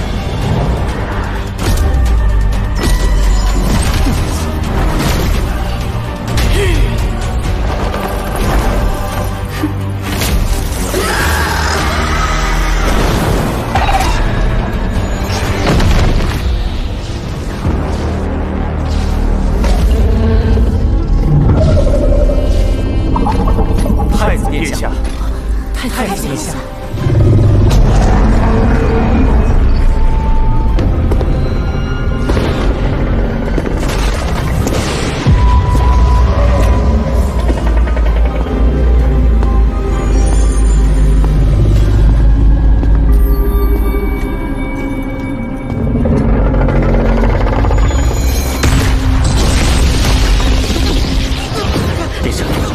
镇压的太多，对他们的反噬也就越大。这样下去，我不需要废物。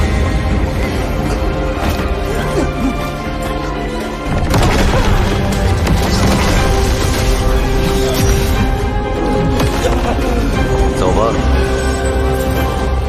梦幻天堂就要开启。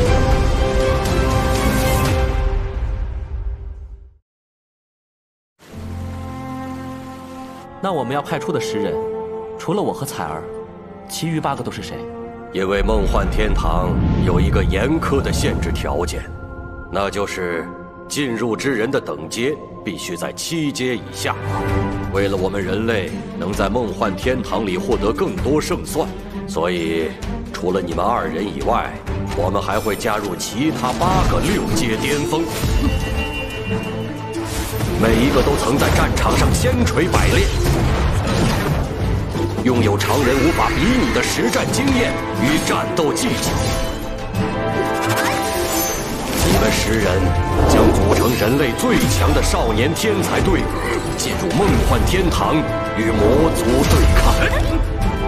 但不管他们再打梦幻天堂的任何坏主意，想得到任何东西，这次我们都绝不能让他们得逞。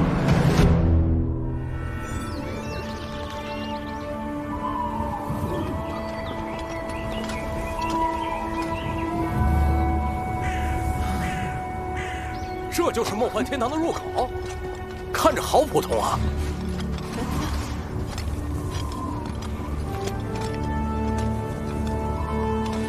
为什么上层会派2个6阶新人进梦幻天堂呢？因为他们很强。抱歉各位，来晚了。范哥，张探长，龙探长，好久不见。这2个人到底是谁？能让范哥都这么和气？我就知道这10个人里面会有你。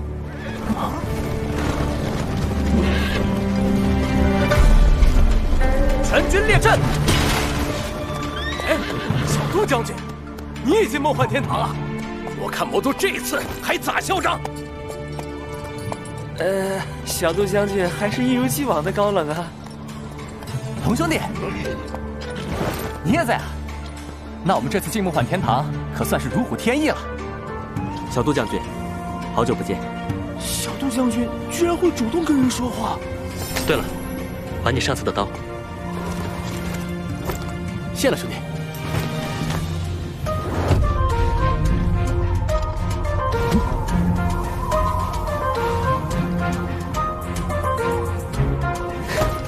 够意思，一点心意，你拿去。这么客气呢？哎，那谢谢了。那人何方神圣啊？不认识，要不问问？范哥，小杜将军，这2位你们认识？介绍一下，我最好的朋友龙兄弟，以及我知道这位姑娘和你的关系很好，但我确实忘记了她的名字。彩儿啊，彩儿姑娘你好啊！这真的是朋友吗？连人家名字都不知道喂！我叫川阳，幸会幸会。你好，龙皓晨，请多指教。你叫龙皓晨？不过就是那个。对，就是那个拯救了整个镇南关的大英雄，龙皓晨。哎呀，原来你是龙皓晨呐！我们还说谁这么大面子，能让小杜将军主动呢？你好，你好，我叫双板斧，叫我斧头就行。我是腿哥，你比我想的要瘦啊。有时间我们可以切磋一下。听名字还以为是个酷哥，没想到是个正太弟弟呢。这是你女朋友吗？很高冷的妹妹呢，好可爱。我是温柔一刀，请多指教。请多指教。飞黄，我叫小甜椒，最近总听到你拯救镇南关的传说呢。传说啊，没那么夸张，是大家过誉了。过誉？你吊打8阶月魔不夸张，全大陆就你一个吧？哇，好厉害啊！看来你们都认识了。趁魔族还没来，我先交代你们一些事情。人类已经探索梦幻天堂几千年了，较于魔族还是有巨大优势。有这份梦幻天堂内部的地图在，你们在里面行动会方便很多。放心吧，你们可是规则之下最强的，在抢夺宝物这事上一定不会输。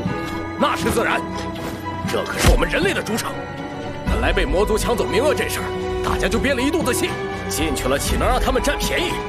倒是魔族，梦幻天堂都快开启了还不出现，莫不是怕了吧？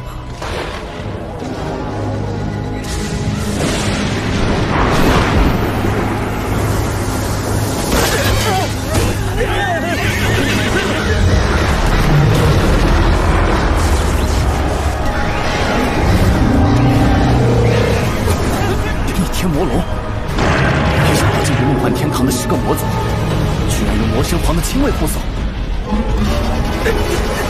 那就是人类派出的10个人了，看上去好弱啊。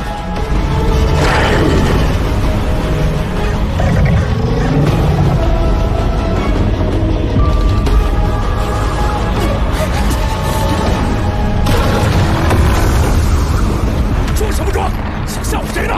有本事就下来干一架！等进去之后，定给你们些颜色瞧瞧。够了！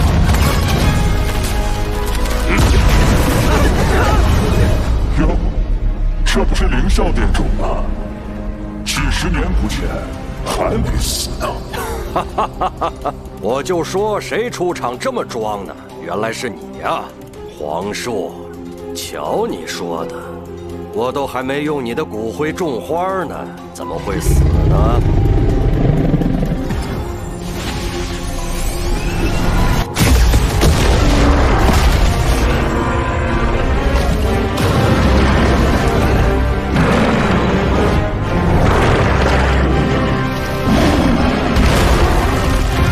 有本事就与我打一架，逞这些口舌又有何意义？哎呦，那我可不敢，万一不小心又把你那2条腿打残了，找死！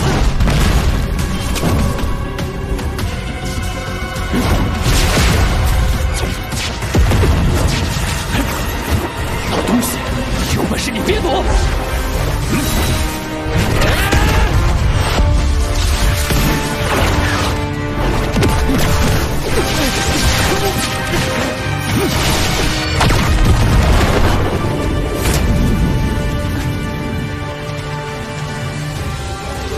还是这么卑鄙！给我上！人类，受死吧！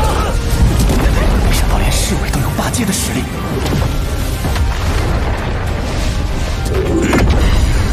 黄统领真是硬气，连魔神皇的旨意都敢违抗呢！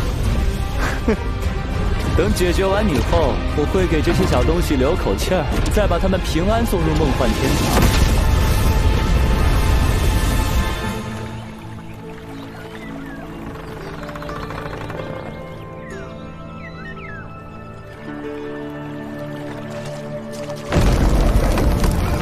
哟，胖，刚刚不是还很硬气吗？看来嘴巴倒是比骨头硬。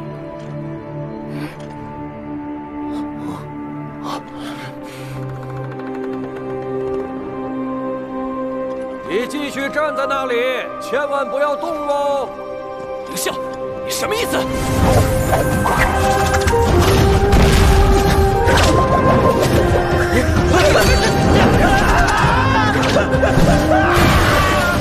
八阶的逆天魔龙，竟然被那个老者不费吹灰之力就调走了。凌啸，快把我的手下还回来！哎，这可不怪我哟。梦幻天堂开启时，只有7阶以下的人能靠近湖泊。你要是不信，可以自己再去试试。那老者并非人类，而且实力深不可测。他到底是何方神圣？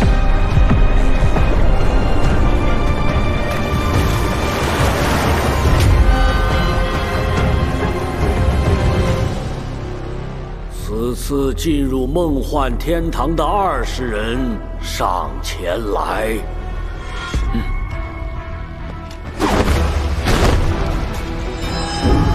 记住你们的任务。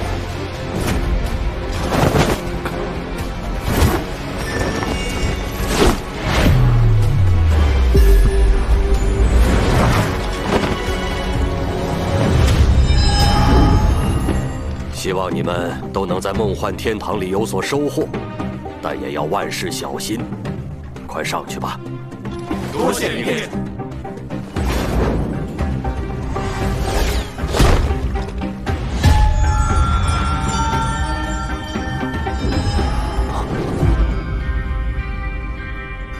是玉叶，他果然来了。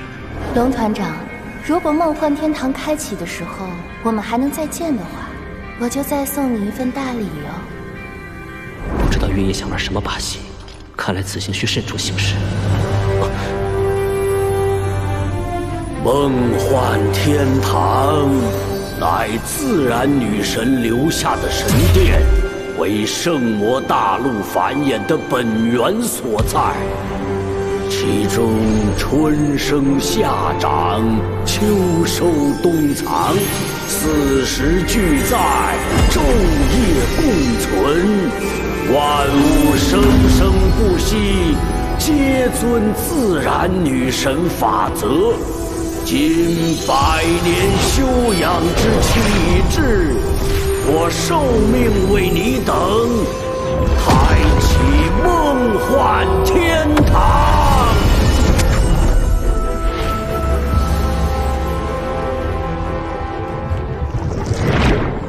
为期3日，3日内，你等可在梦幻天堂自由行动。能否收获灵炉，各凭机缘。现在，收敛心神，万象自如。起！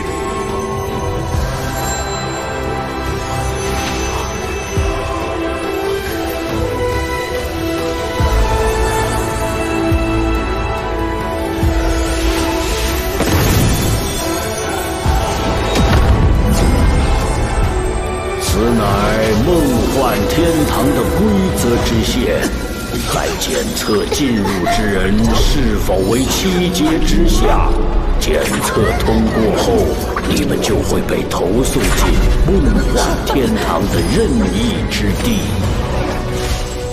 但若未通过检测，你们便会被梦幻天堂驱逐，此生不得再见。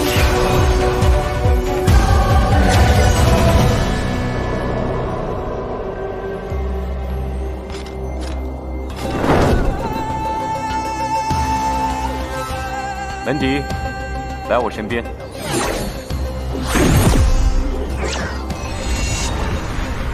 殿下，您交代的事情已经办妥，只是其他人都被分散了。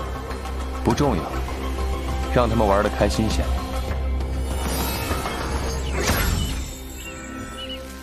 不知道皓晨被传送到了哪里，我得尽快和他会合。为什么其他人都被传出去了，我却还在这里？而且规则之线怎么没有检测我？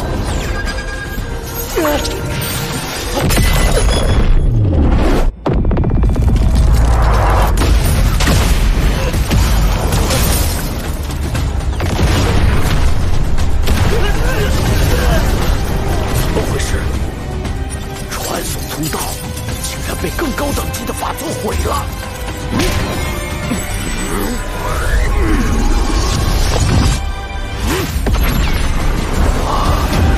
这孩子身上居然有与自然女神法则相似的存在，难怪公子之前无法谴责他。自然女神，难道她就是您让我们等待的意义吗？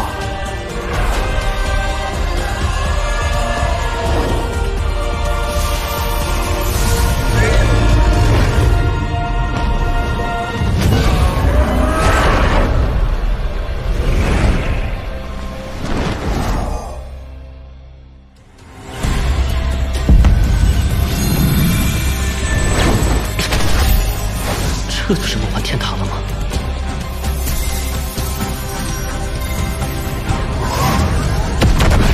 怎么回事？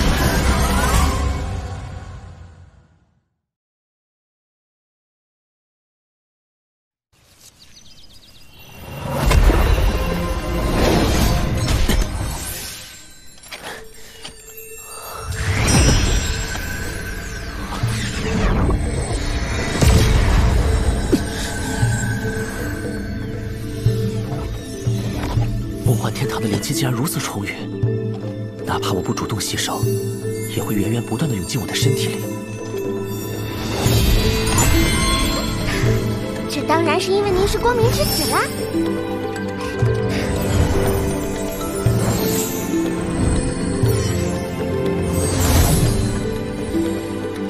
主人，光明与自然原本就是相辅相成，对整个梦幻天堂而言，您就像太阳一样，拥有非凡的亲和力。我隐约能感觉到，在这种亲和力的加持下，您在梦幻天堂内的运气会特别好哦。他借你吉言，我们走吧。目前的首要任务是去和彩儿约定的地点与他会合。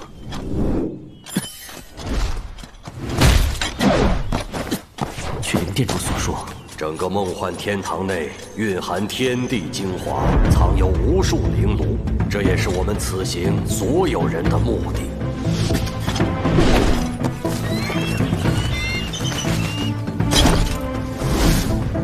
待我和彩儿集合，再与魔族竞争会更有胜算。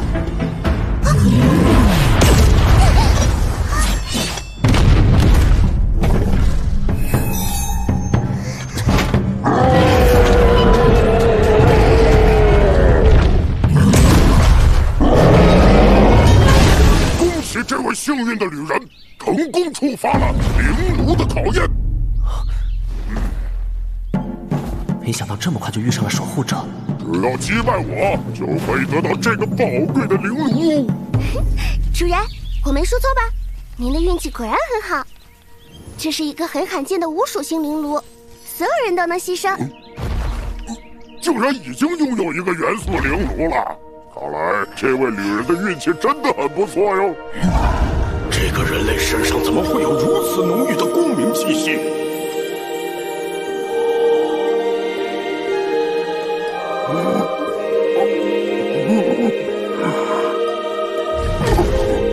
为什么我会突然好想把灵炉送给他呀？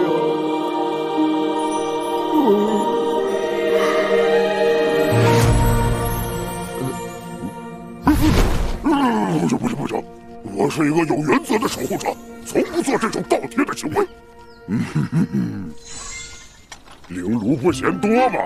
怎么样，想好要接受我的考验了吗？尊敬的守护者，我与队友失散，必须尽早和他会合。如果您愿意，可否先让我通过这里，找到队友后再回来，完成您的考验？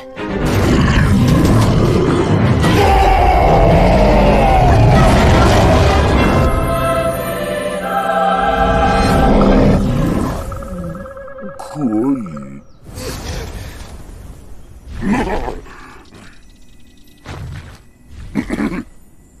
机会只有一次，你当是在买白菜吗？这可是灵炉。不完成我的考验，拿走这个灵炉，我身后的秩序之门就不会打开，你也别想通过这里。现在灵炉都沦落到强买强卖的地步了吗？灵炉守护者不仅实力强劲，还能受到梦幻天堂的巨大增幅，拥有守护者之力，十分难缠。但这已经是最近的线路，彩儿还在门后等我。尊敬的守护者，我愿意接受您的考验。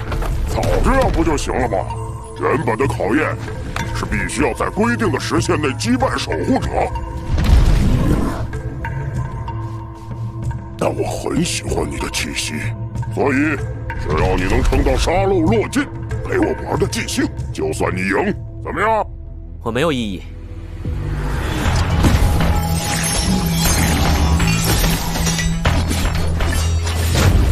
开始吧。哎呦，你还急了？刚才不还老不情愿的吗？我已经很久没有活动筋骨了，来陪我好好玩玩吧。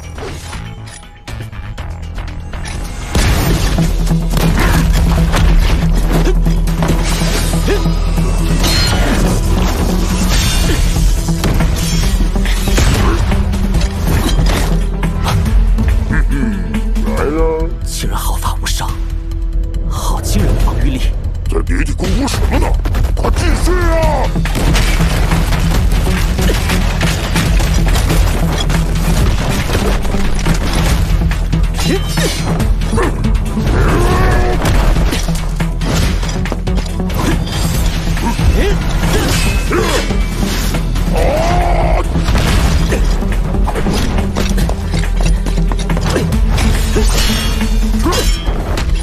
速度倒是很不错，不过这种攻击就像是在给我挠痒痒。试试这招。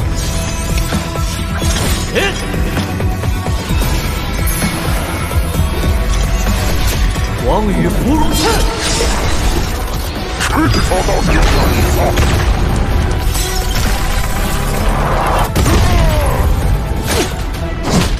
却真被你给烧到了，很不错。接下来我也要显示他的了。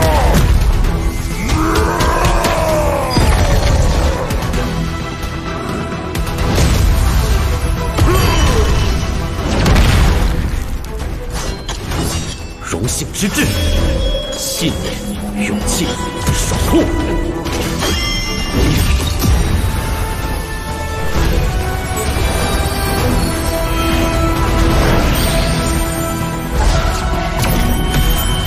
伴随我身，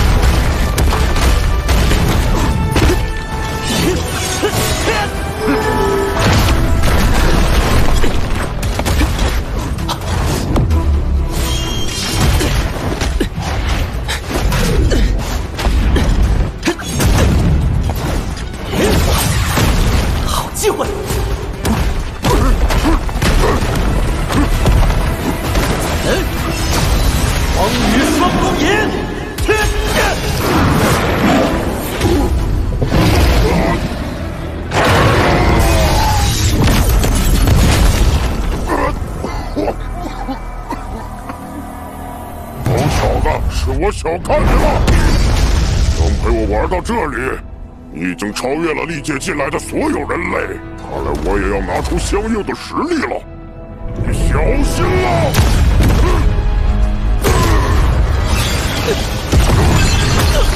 不好，动不了了！面对防御。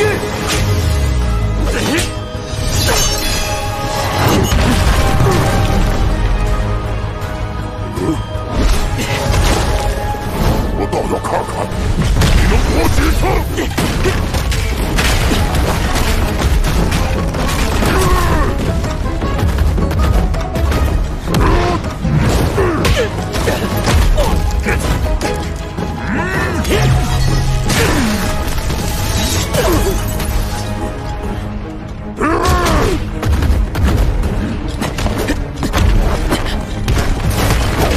一面的闪躲不是办法，我必须靠他近身，然后找到机会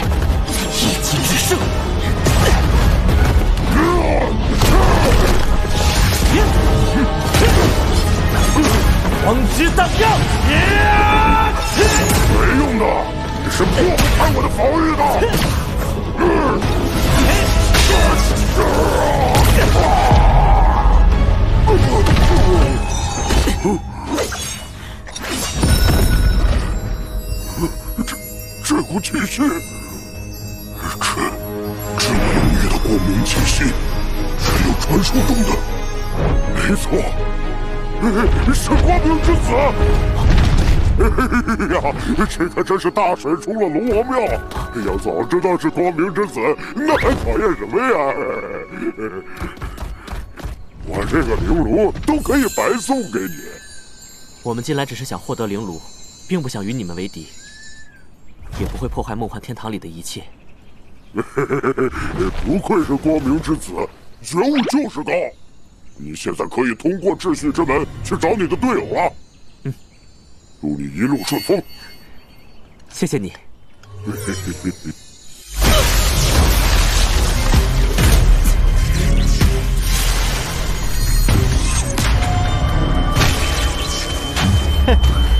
可不能让你拿走这个灵炉呢。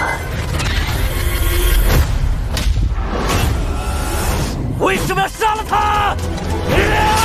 我想杀就杀喽。哎呀，你这么生气，不会是因为我抢了你的灵炉吧？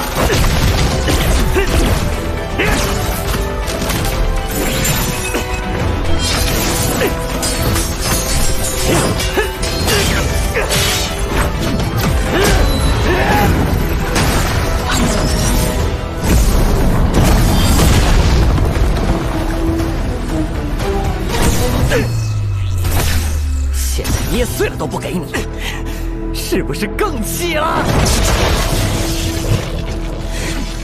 践踏生灵，要为他付出代价。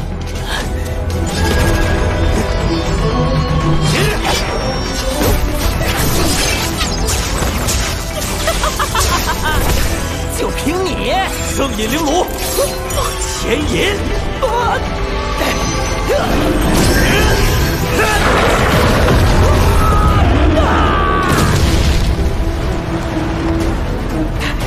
说过，要付出代价。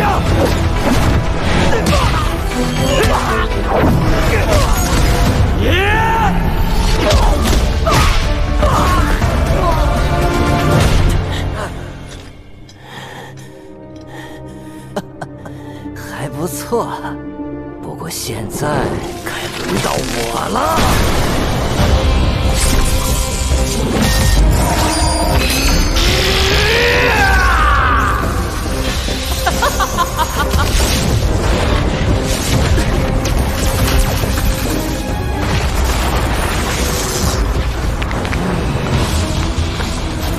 从现在开始，像一只虫子一样可怜的苗窜吧！这个力量起码是7阶，可根据梦幻天堂的规则，进入者的等级不是都在7阶以下吗？那是发现了吗？这是魔神之印，可以让我们拥有魔神血脉的继承人压制住真实等级，在检测时不被死地规则察觉。魔神之印，糟糕！如果他们都能使用超越规则的力量，那其他人类就都会有危险。你们到底想要干什么？当然是来一场简单又刺激的狩猎游戏，只不过猎物是你们。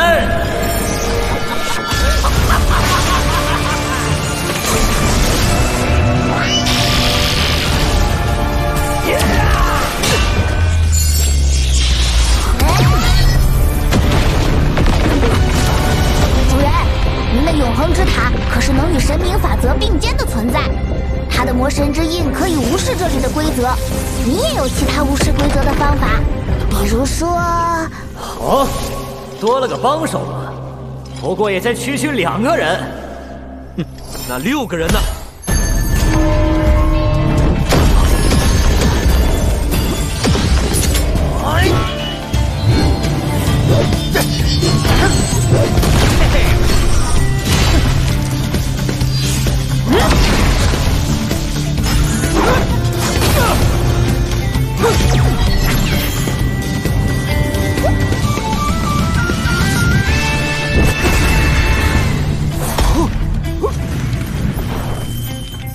？7阶嘛，在我们手里都不知道死了多少个了。等一下，你你这也太阴了吧！一起上！我也会让你知道，随意践踏生命的代价。